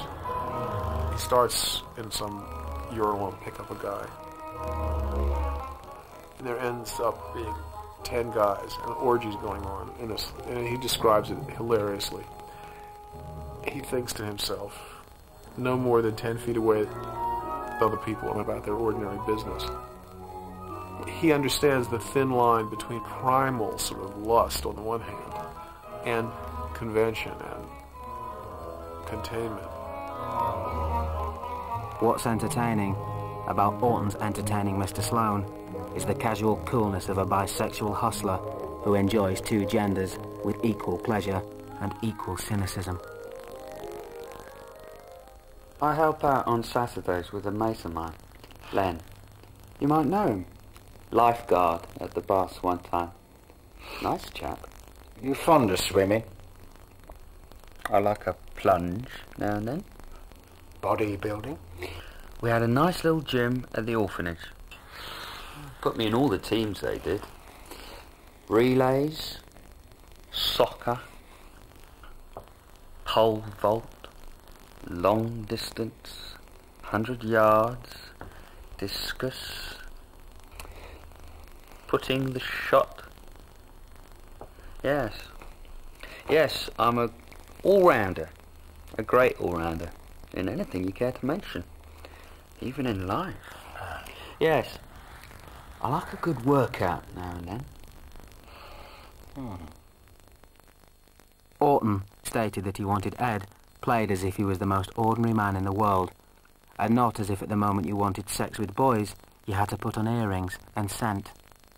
Orton is an interesting example of a queer man who was disturbed by the whole notion of effeminacy.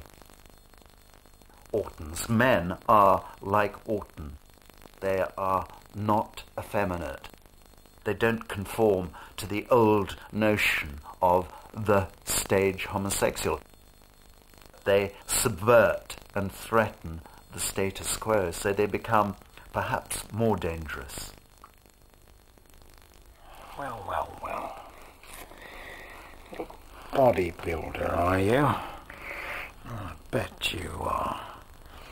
Do you exercise regular? It's clockwork. Good. Stripped? Fully. Complete. How invigorating. And I box. I'm a bit of a boxer. Ever done any wrestling? On occasions. So. I've got a full chest, narrow hips, and my biceps are... Do you wear leather next to the skin? Leather jeans, say, without, pants. The way. Question is, are you clean living? You may as well know I set great store by morals. Too much of this casual bunking up nowadays. Too many lads being ruined by birds.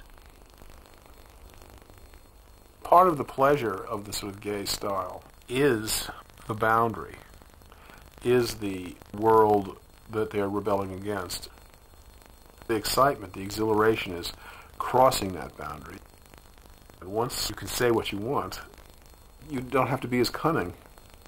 Whereas you really have to be ingenious when you're trying to sort of say the unacceptable. You're really sort of skating close to the wind, you know.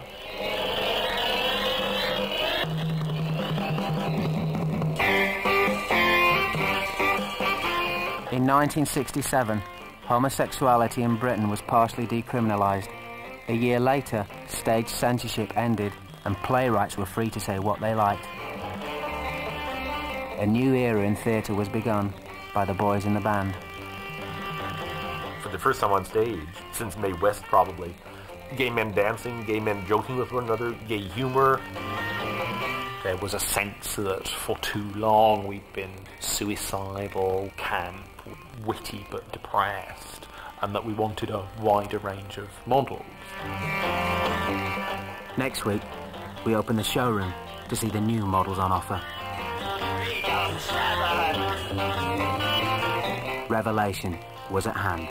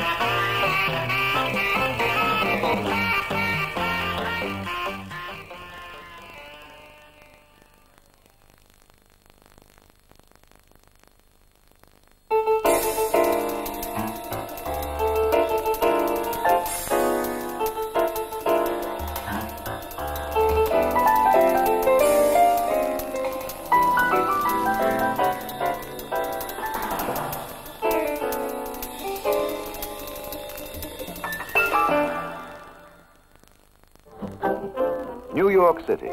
At night, it's America's crown jewel. The Great White Way is a blaze of lights. The curtain is going up on 24 shows. Broadway. Every sort of excitement, every sort of show. Except one. Plays about homosexuality.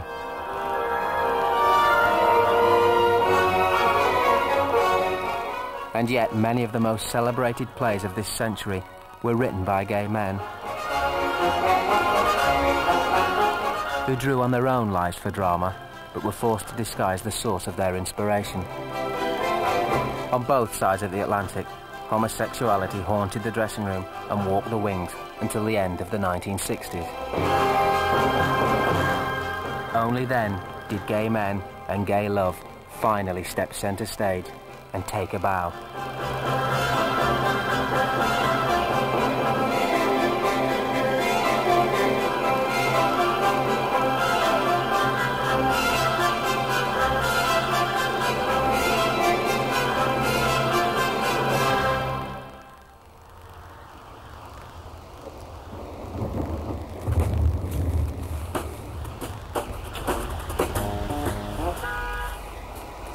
The myth that there was no money in putting on a show about homosexuality bit the dust in April 1968, when the boys in the band strutted and minced their hour upon the stage. The revelation, at least for the straight audience, was that the boys weren't isolated figures in a heterosexual landscape, but part of a gay social network. There'd been plenty of gay characters in other plays, but they were always used as some sort of sensational gimmick, you know. Somebody blew their brains out, usually, cut their wrist, jumped out the window, or something. The only thing the boys in the band did was just take the characters as a given. I mean, they were homosexual from the moment the curtain went up. Everybody knew it, and they got on with the play. Don't you just love that word, crumb? Oh, I love it. It's a real Barbara Stanwyck word. Call me a cab, you crump. Well, I see all vestiges of sanity for this evening are shot to hell. Oh, Donald, you're so serious tonight. You're Funster, baby, and I'm eating for two. Forget your troubles, come on, get happy. You better chase all your blues away. Shout hallelujah. Oh, God, what's more boring than a queen doing a Judy Garland imitation? A queen doing a Betty Davis imitation. For the first time on stage, since Mae West probably, gay men dancing, gay men joking with one another, gay humor, movie references. We see a pretty accurate portrayal of a certain level of gay life.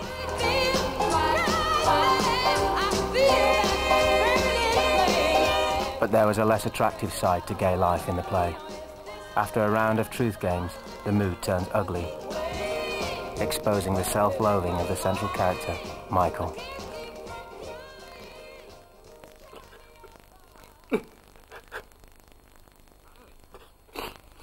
Michael, will you stop the goddamn crying and take this pill?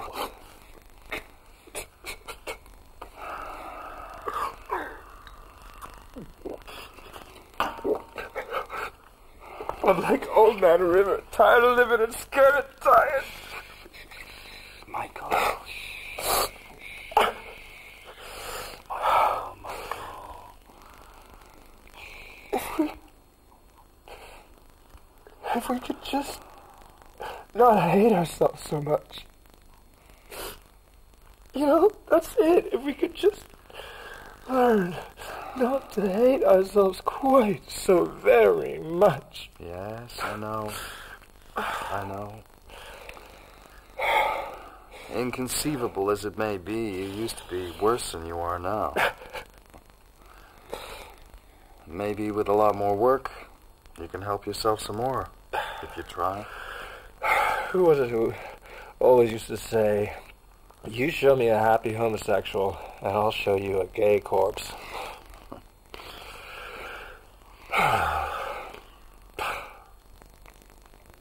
For some, the boys in the band signalled progress. For others, it merely confirmed their prejudice. A lot of people saw only the poison and were able to say, well, that the life of a gay man is poisonous. But you have to take those chances. If you're going to tell the truth, you're going to have your enemies, as it were, are going to take that truth and distort it and use it against you. You can't speak the truth and not have it thrown back in your face by somebody. The moral of the play comes in Harold, the sort of birthday boy, and the meanest queen on stage, although also the one who tells the most truth, says to the host of the party, Michael, the trouble with you is that you're a homosexual and you don't want to be one. And at that moment, the play, what's ever been in the play already about gay men not liking themselves is put into total perspective. And in fact, it's quite a totally life-affirming play. Now it is my turn. I'm ready or not, Michael. Here goes. You are a sad and pathetic man. You're a homosexual and you don't want to be. But there is nothing you can do to change it. Not all your prayers to your God, not all the analysis you can buy in all the years you've got left to live. You may very well one day be able to know a heterosexual life if you want it desperately enough, if you pursue it with the fervor with which you annihilate. But you will always be homosexual as well. Always, Michael. Always. Until the day you die.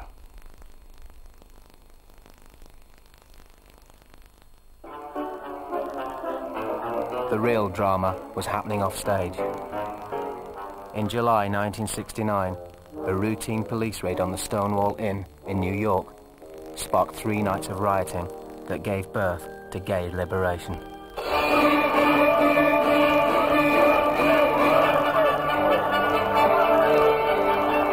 While the boys in the band were still on Broadway, gay men and women in their thousands decided to kick open the closet door.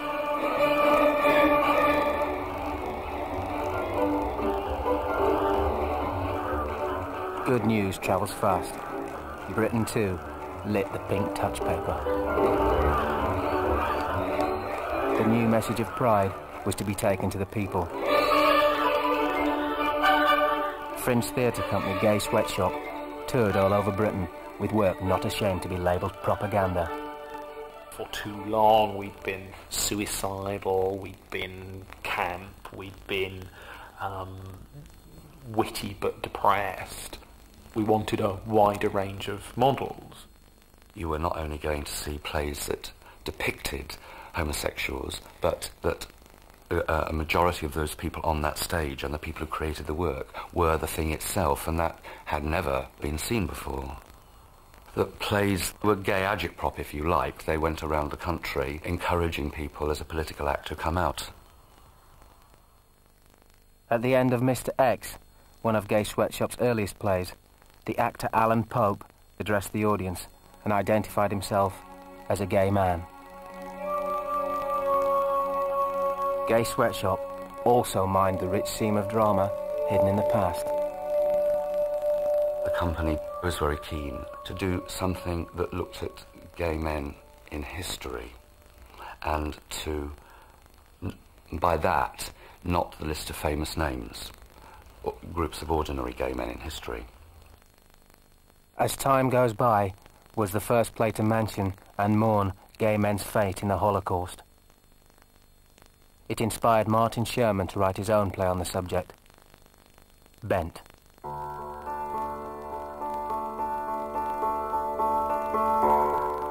As Time Goes By had a huge effect on my future as a playwright, because I saw a dress rehearsal of it, and there was a sentence in it about pink triangles in Nazi Germany, which immediately set a light bulb off in my head, so it directly influenced me to write Bent.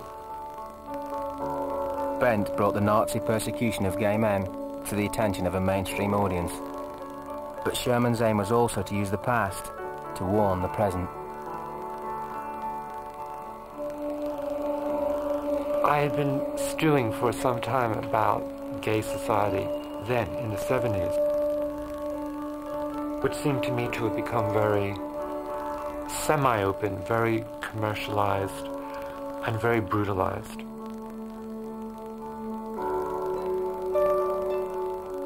And had very little to do on the surface with love and compassion.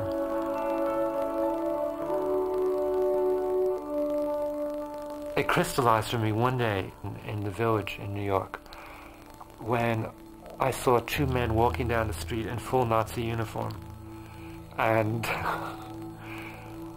which was meant to be a huge sexual turn on. I thought, they have no idea of what this represents. There was no sense of politics on the street. There was only sex. And so it seemed to me that it wasn't free at all, and that until you change laws, and until you make a society that is welcoming to everybody,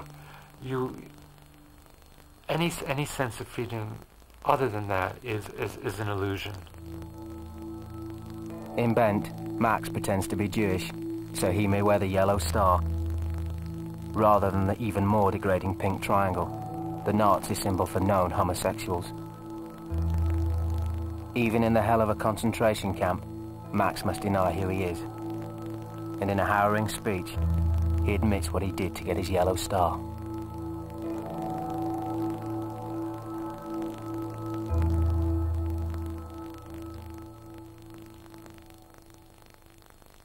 They took me into that room.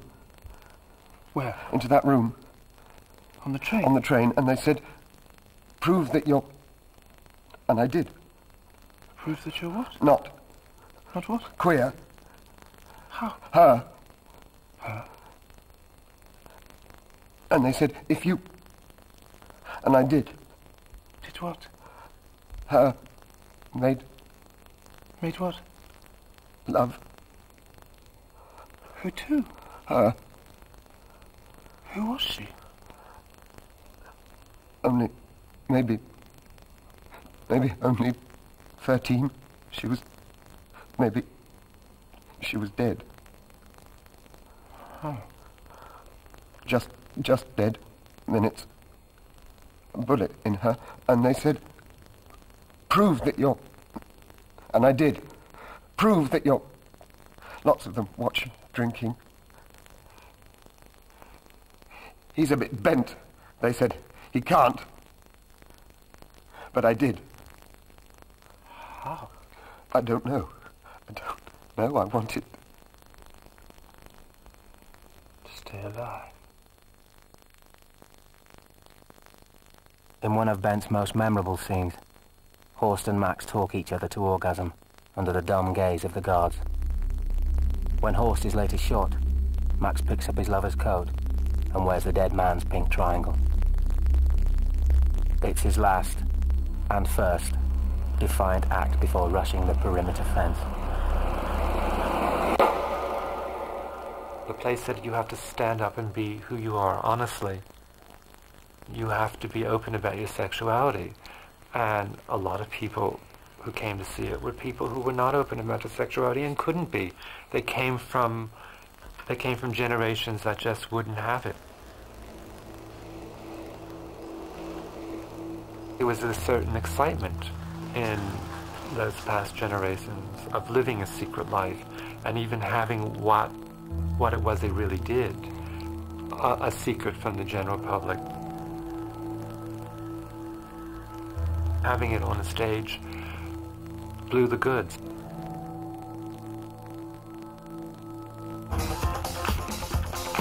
The new generation, who'd come out since Stonewall, had had enough of living in secret.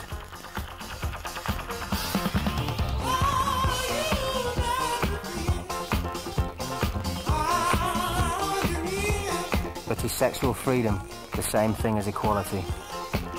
That was the question troubling the international stud, the first part of Harvey Fierstein's Torch Song trilogy. Set in the busy back room of a gay bar, the play is both satire and documentary.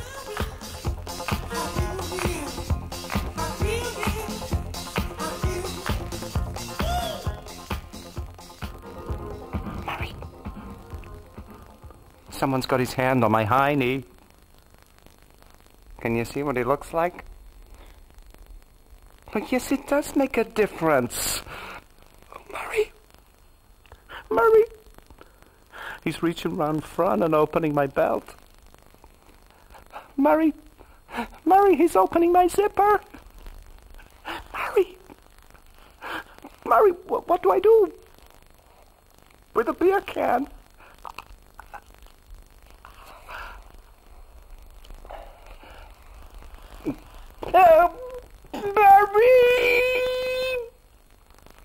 International Stud changed my idea of what was possible on stage and about talking about gay sex or sex. I've never seen anything like that.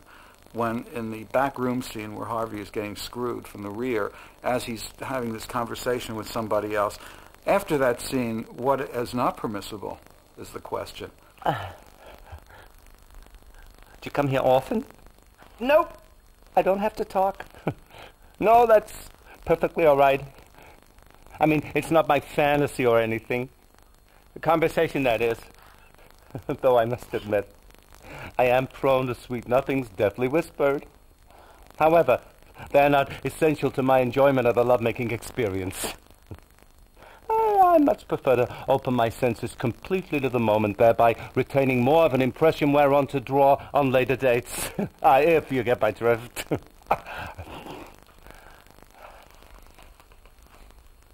You? Hello? Where'd he go? By the third part of Torch Song trilogy, Arnold presides over a pretend family. Him, his lover, and an adopted gay son. Torch Song trilogy ends up foursquare for a gay man's right to have the same life his parents had. That is, a happy marriage, kids. He has a husband and child at the end of the play. It is one of the most articulate statements of the pro-marriage side of gay life. There is a massive agenda of what is the good homosexual relationship. Is it leather queen bad, drag queen bad, stable couple good, or is it actual stable couple bad because they're raping heterosexual marriage, promiscuous, Whitman-esque brotherly love, going out in the evening and picking someone up, that means, is that good? That you see that agenda laid out often very nakedly in a lot of recent gay playwriting. Kevin Elyot's 1982 comedy, Coming Clean, gets to grips with the practicalities of gay relationships. Should they be open or closed? And how are such accommodations to be reached? It's about a couple of men who try and forge an open relationship, which means that they have more than one partner, etc. And they one finds it much more difficult than the other, and the whole thing ends rather disastrously. When one partner is caught having an affair at home, despite the agreement that sexual adventure should stay outside, the couple are forced to re-examine the rules they live by and find they don't quite match. Oh, shit. You're not making this any easier for me. Why should I be responsible for making things easier? You should be down on your fucking knees, not standing there giving me a lecture on how to conduct relationships. Tony. Your teaching credits aren't exactly shit hot at the moment. Why should I listen to someone who thinks with his cock? Tony. You really are an arrogant bastard. Make things easier for you, Jesus Christ.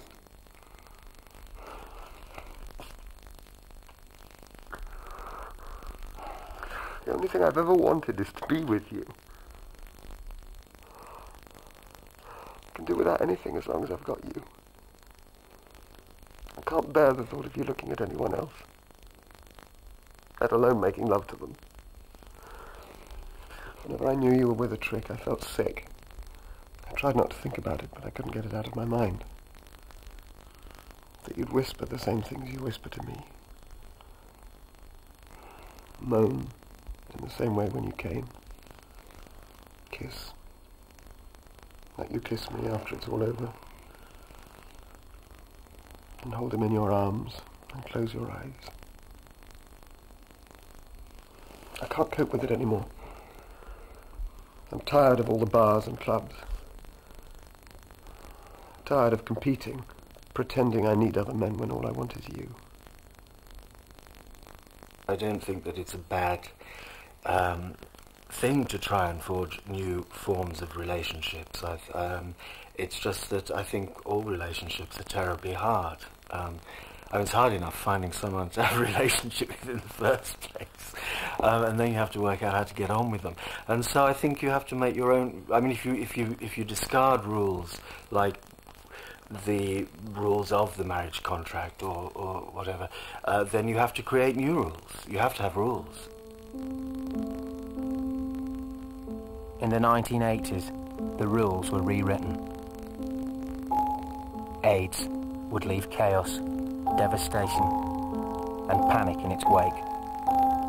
Gay lives, gay relationships, and gay theatre were to change irrevocably.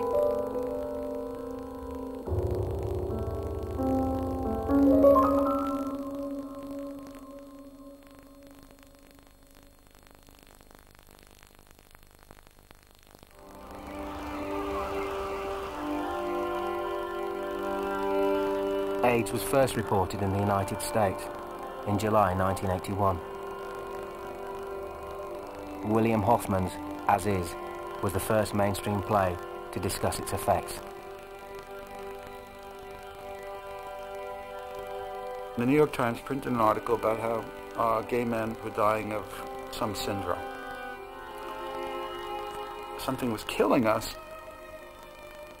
And I read it in the paper and I burst out laughing because I couldn't figure out how a disease could figure out who was gay.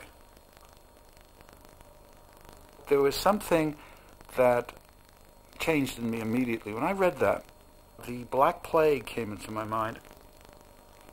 So I wrote a scene about how Christopher Street was going to change under the influence of a plague.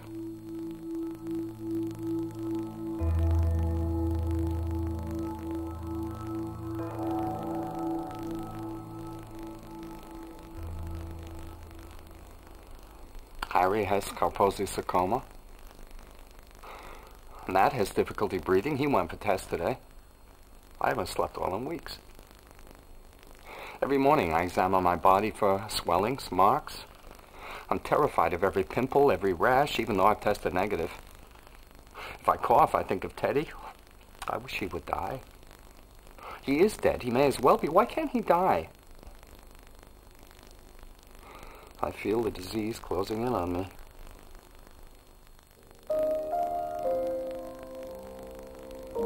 As Is would set out the themes of gay drama for a decade to come, marking the change from coming out to staying alive. Playwrights were trying to unmoor AIDS from a kind of moral causality. You did a naughty thing, therefore you're going to die.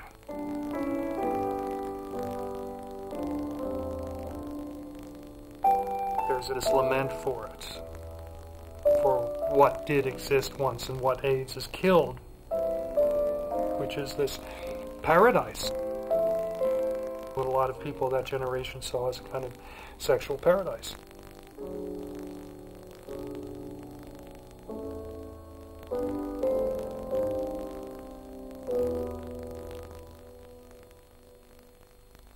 God, I used to love sleaze. Oh. You know, the whining self-pity of a rainy Monday night in a leather bar in early spring. At 5 o'clock in the morning in the mine shaft with the bathtubs full of guys dying to get pissed on and whipped. A subway John full of horny high school students. In Morocco, getting raped over a tombstone in Marrakesh. God, how I miss it! I really miss my filthy old ripped-out, patched, button-fly jeans that I sun-bleached on myself our first weekend in the island. You remember? It was Labor Day. Memorial Day. And we did blotter acid. Do you remember acid before they put the speed in it? And we drank muscadet whenever we got thirsty. Which we did a lot. Remember? Remember Sunday afternoons getting blitzed on beer? Oh, and suddenly it was Sunday night. You're getting fucked in the second-floor window of the Hotel Christopher, being cheered on by a mob of hundreds of men. And suddenly it's Friday a week later and he's moved in sleeping next to you and you want him to go because you've met his brother, Rod, or Lance. Miles. Late of the Merchant Marines, who's even humpier. Orgies at the baths. People are startled by the frankness at which I talk about how much fun those times could be. Is that I didn't feel called upon to condemn it from a present point of view. That if they're inappropriate now, why condemn what was once fun? It was great.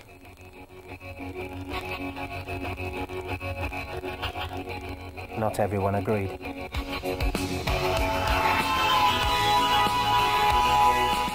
Even before AIDS, some voices in the gay community had been arguing that unbridled sex was dehumanizing.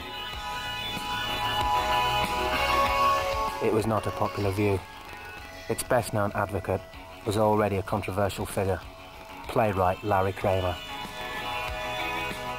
There are ways of coming to terms with your sexuality without sharing it with the entire world. And I guess I sound like a prude even now when I say all of this. Straight people don't do it, most of them, and I just am not going to. Of all the fights that we have to fight in this world, the right to fight for unlimited public sex seems to me very low down on the list.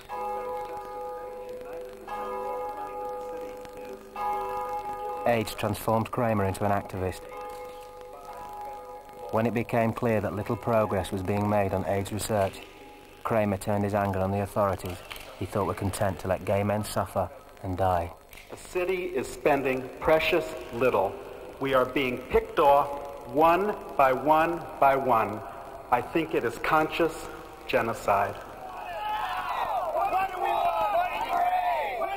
Larry, being a very political person and someone who just doesn't sit around and whine like the rest of us, found an outlet for it and organized Gay Men's Health Crisis and organized ACT UP when Gay Men's Health Crisis wasn't doing enough.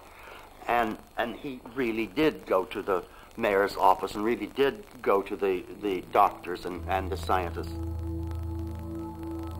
Set in the early days of the AIDS crisis, Kramer's The Normal Heart was an autobiographical account of a time of confusion, hostility, and high feeling about a disease that simultaneously united and divided gay men.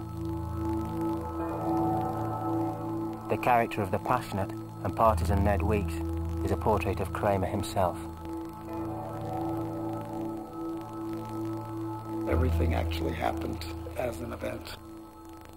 In my mind, anyway. They may have been compressed or telescoped or whatever the expression is, but all the events happened. All the characters in it were and are real.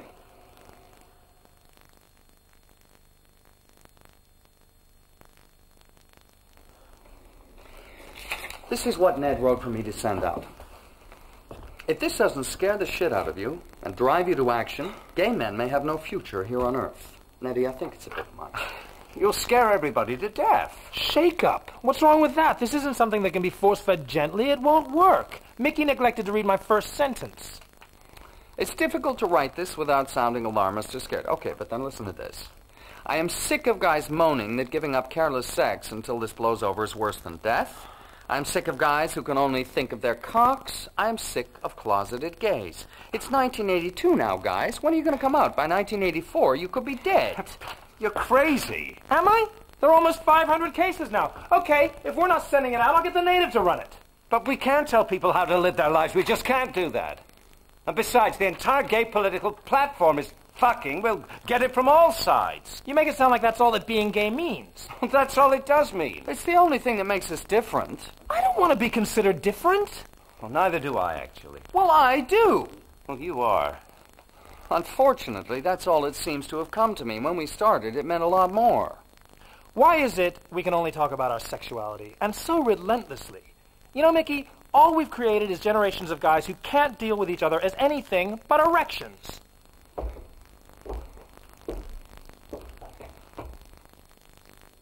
It was the first time that theater really began to matter, because that was the only place you could get any information about AIDS. It was not appearing in the newspapers. God knows it certainly wasn't on television or in the movies. People had to see that play. It was not just, you know, a hot ticket.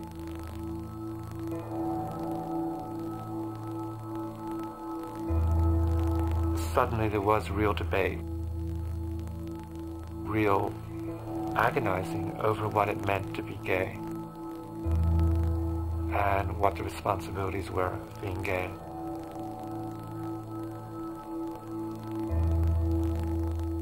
It made gay writing extraordinarily penetrating and extraordinarily important in so many ways.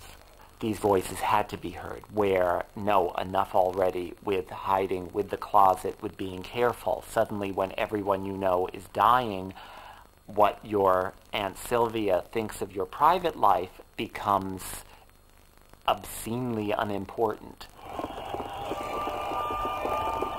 It's why writing during a real war often creates wonderful works. The stakes are so high. Shame, shame, shame, shame.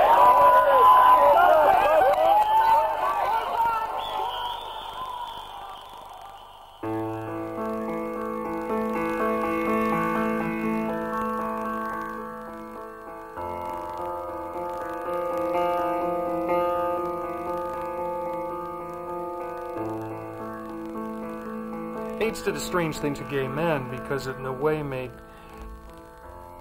gay men respectable subjects for mainstream drama, film, television, partly because you could always kill them off at the end. That is, you could focus on them and feel sorry for them and then not have to deal with them again.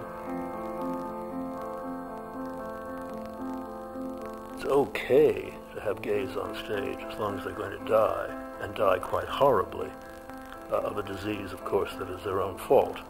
I think that's part of the reason for the acceptance of a lot of recent gay plays, rather than their excellence as literature or usefulness in our society. That's there too. But I think there's an undercurrent there that I find quite ugly. If we were not dying, if we were in fact alive and loving, I don't think we'd run very long on Broadway.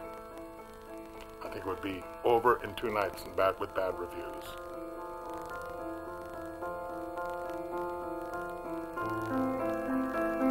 AIDS taught us that we were not tolerated all that much, that our deaths by the hundreds and then by the thousands were really a matter of complete indifference, or worse, convenience, or even a cause for celebration on the part of the heterosexual majority. AIDS taught us being tolerated is not a substitute for having power. Tony Kushner's Angels in America is an epic in which AIDS is only one thread in a wider pattern made up of love, friendship, power, and the abuse of power.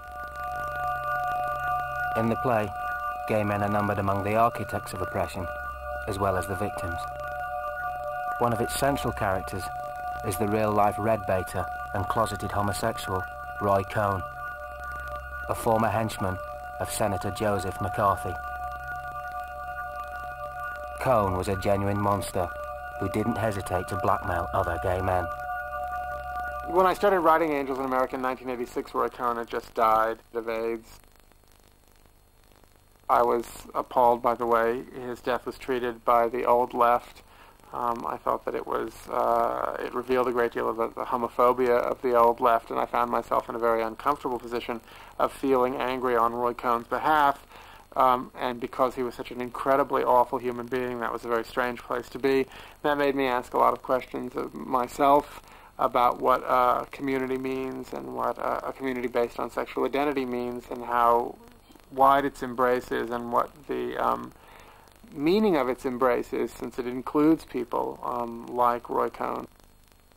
The fact that there were a number of deeply closeted gay men in the radical right is fascinating to me, and I really wanted to try and understand how someone could be both politically reactionary and a gay man, and in Roy's case actually a homophobe.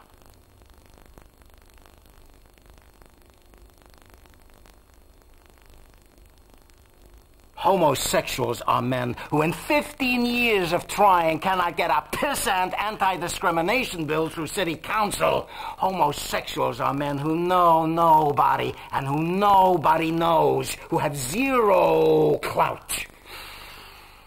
Does this sound like me, Henry? No. No. I have clout. A lot. I can pick up this phone, punch 15 numbers, and you know who will be on the other end in under 5 minutes, Henry. The president. Even better, Henry. His wife. A power mongerer like Roy had a complete lack of identity with people who were willing to sacrifice their clout in the name of a politics that someone like Roy thought was purely insane. Roy Cohn is not a homosexual. Roy Cohn is a heterosexual man, Henry, who fucks around with guys. Okay, Roy. And what is my diagnosis, Henry? You have AIDS, Roy. No, Henry, no. AIDS is what homosexuals have. I have liver cancer. Angels in America's cast of characters, the powerful and the excluded, the black and the white, the gay and the straight, interconnect in a hyper-theatrical world of imagination that freely mixes fantasy and reality. Angels in America isn't quite like any other play formally. It's sort of like movies in some ways, and it's cross-cutting. It's sort of like Shakespeare in some ways. It sort of invents this dual scene business in very interesting ways. The best gay plays invent their own dramatic form.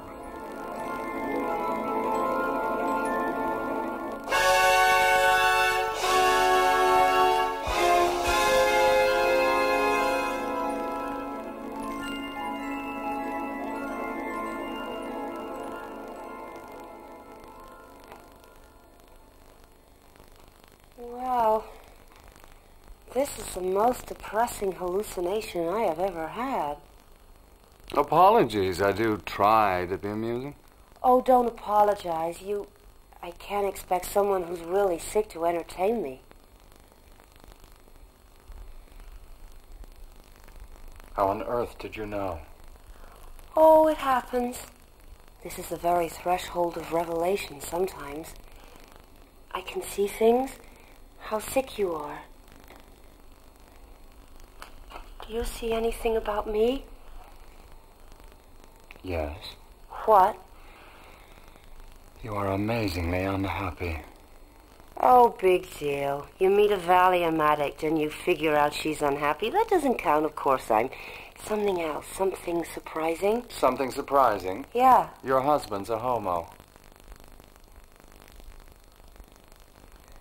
Oh, ridiculous. Really? Threshold of revelation. Well, I don't like your revelations. I don't think you intuit very well at all. Joe's a very normal man. Oh, God. Do homos take, lots of long walks? Yes, we do. In stretch pants with lavender coifs, up and down the avenues of Sodom and Gomorrah. Tripping along, lightly in our loafers. It's just that I looked at you and there was... a sort of blue streak of recognition. Yes. Like you knew me incredibly well. Yes. Yes. I have to go now. Get back. Something just fell apart. Oh, God. I feel so sad.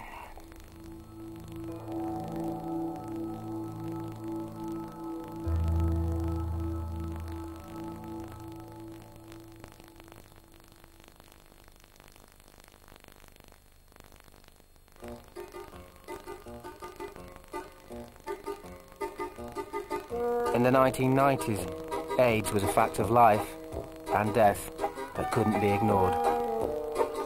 Nor could gay theatre allow it to dominate. Kevin Elyot's solution was My Night with Reg, an Olivier Award-winning comedy with all gay characters.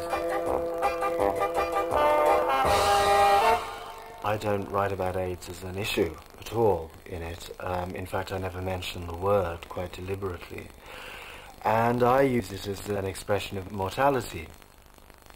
The play is about this group of people who keep making plans, keep wanting something to happen, anticipate something happening, and then the next scene happens and arbitrarily one of them's been picked off. Reg never appears on stage, but his energetic sex life sets in motion a series of revelations, evasions, and bitter truths, even from the grave.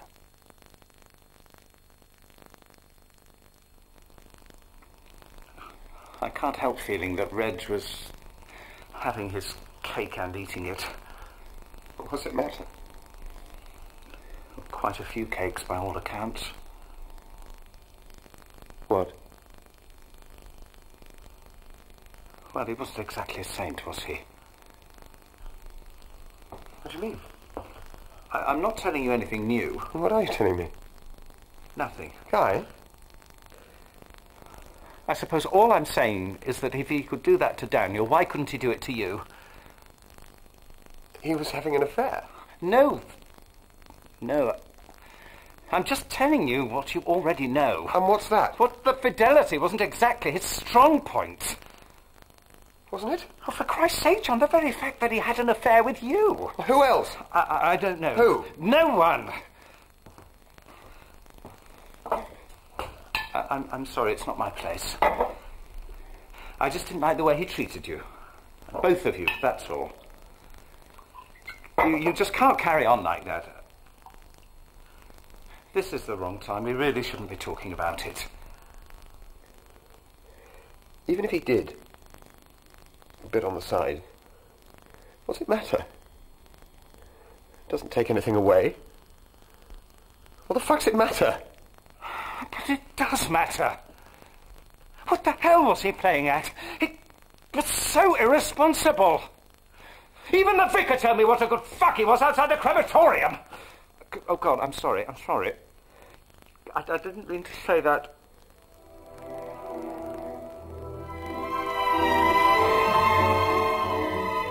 The West End run of My Night with Reg proved there was a mainstream audience for gay themes and subject matter, and that the public could identify with it whether gay or straight. Plot situations that might have been stale if the characters were heterosexual took on an air of the unexpected when the leading roles were gay.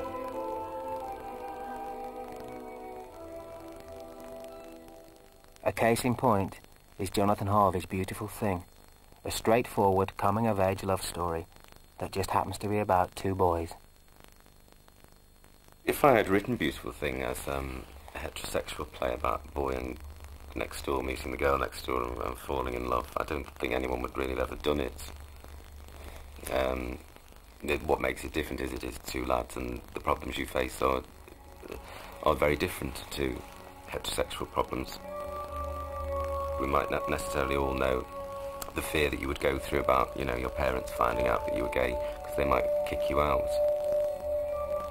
It's about making those first tentative approaches, which we all have to do, whether gay or straight or bisexual or whatever. And it's also about a mother realising, not just the fact that her son's gay, but realising that he's of an age where he wants to be sexually active, and he wants to be a grown-up, and he wants to think for himself, and it's her coming to terms with that.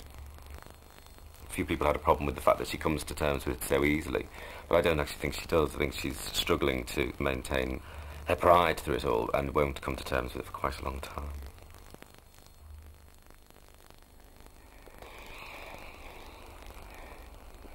Some things are hard to say. I know that, Jamie. I'm not weird if that's what you're thinking. Oh, no, you're not, love. You think I'm too young? You think it's just a phase? You think I'm going to catch AIDS and everything? Oh, you know a lot about me, don't you? Jesus, you ought to go on that mastermind specialised subject, your mother. Don't cry. I'm not going to put you out like an empty bottle in the morning. Jeez, I thought you knew me well enough to know that. Why couldn't you talk to me, eh? Going behind me back like that, getting up to all sorts. There's me going to bed of a night feeling sorry for you because you had to share a bed with Steve, and all the time you were...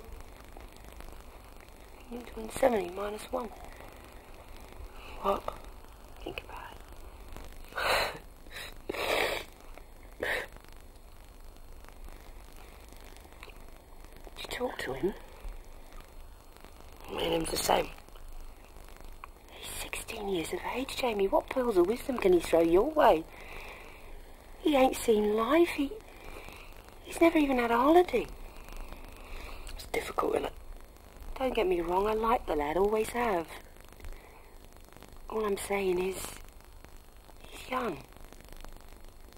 He's good to me. Is he? Yeah.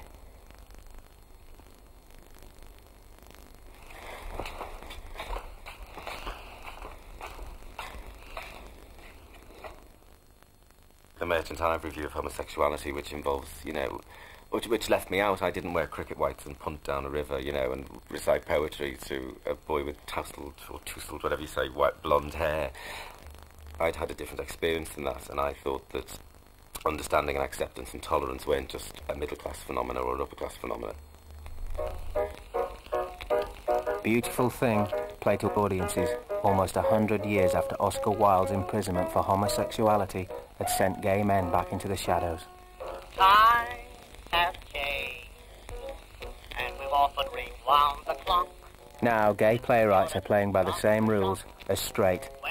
The only crime the theatre won't permit is boredom.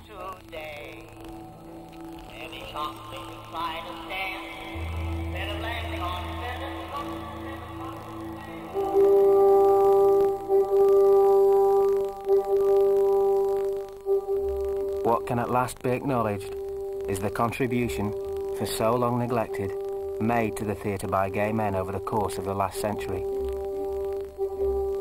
And not merely in words.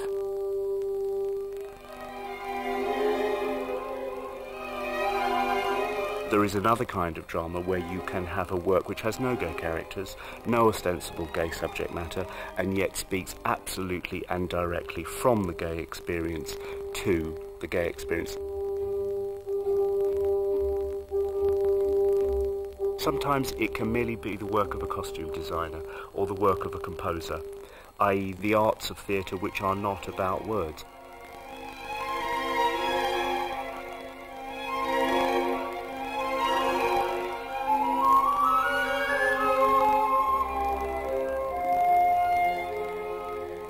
All theater has a gay sensibility insofar as that it's removed from the rules and the regulations, the tied down cultural restraints we all live with.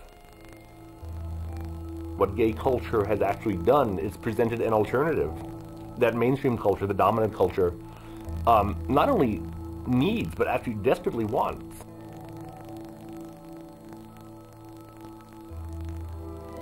People go to sit in darkened rooms of an evening to watch these fabulous footlit or spotlit creatures doing things and saying things that we would not normally do in the privacy of our own darkened rooms, and there they are up there screaming, carrying on, covered in makeup, all the things that we're not really supposed to do as respectable members of society.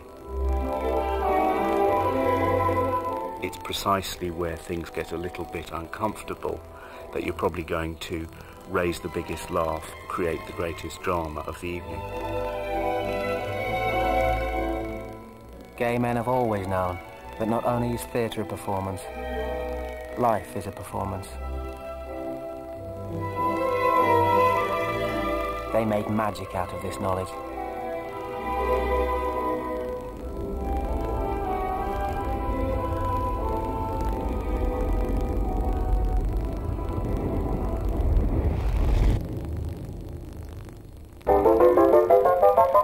I'll say the devil is in you, and to resist you I try.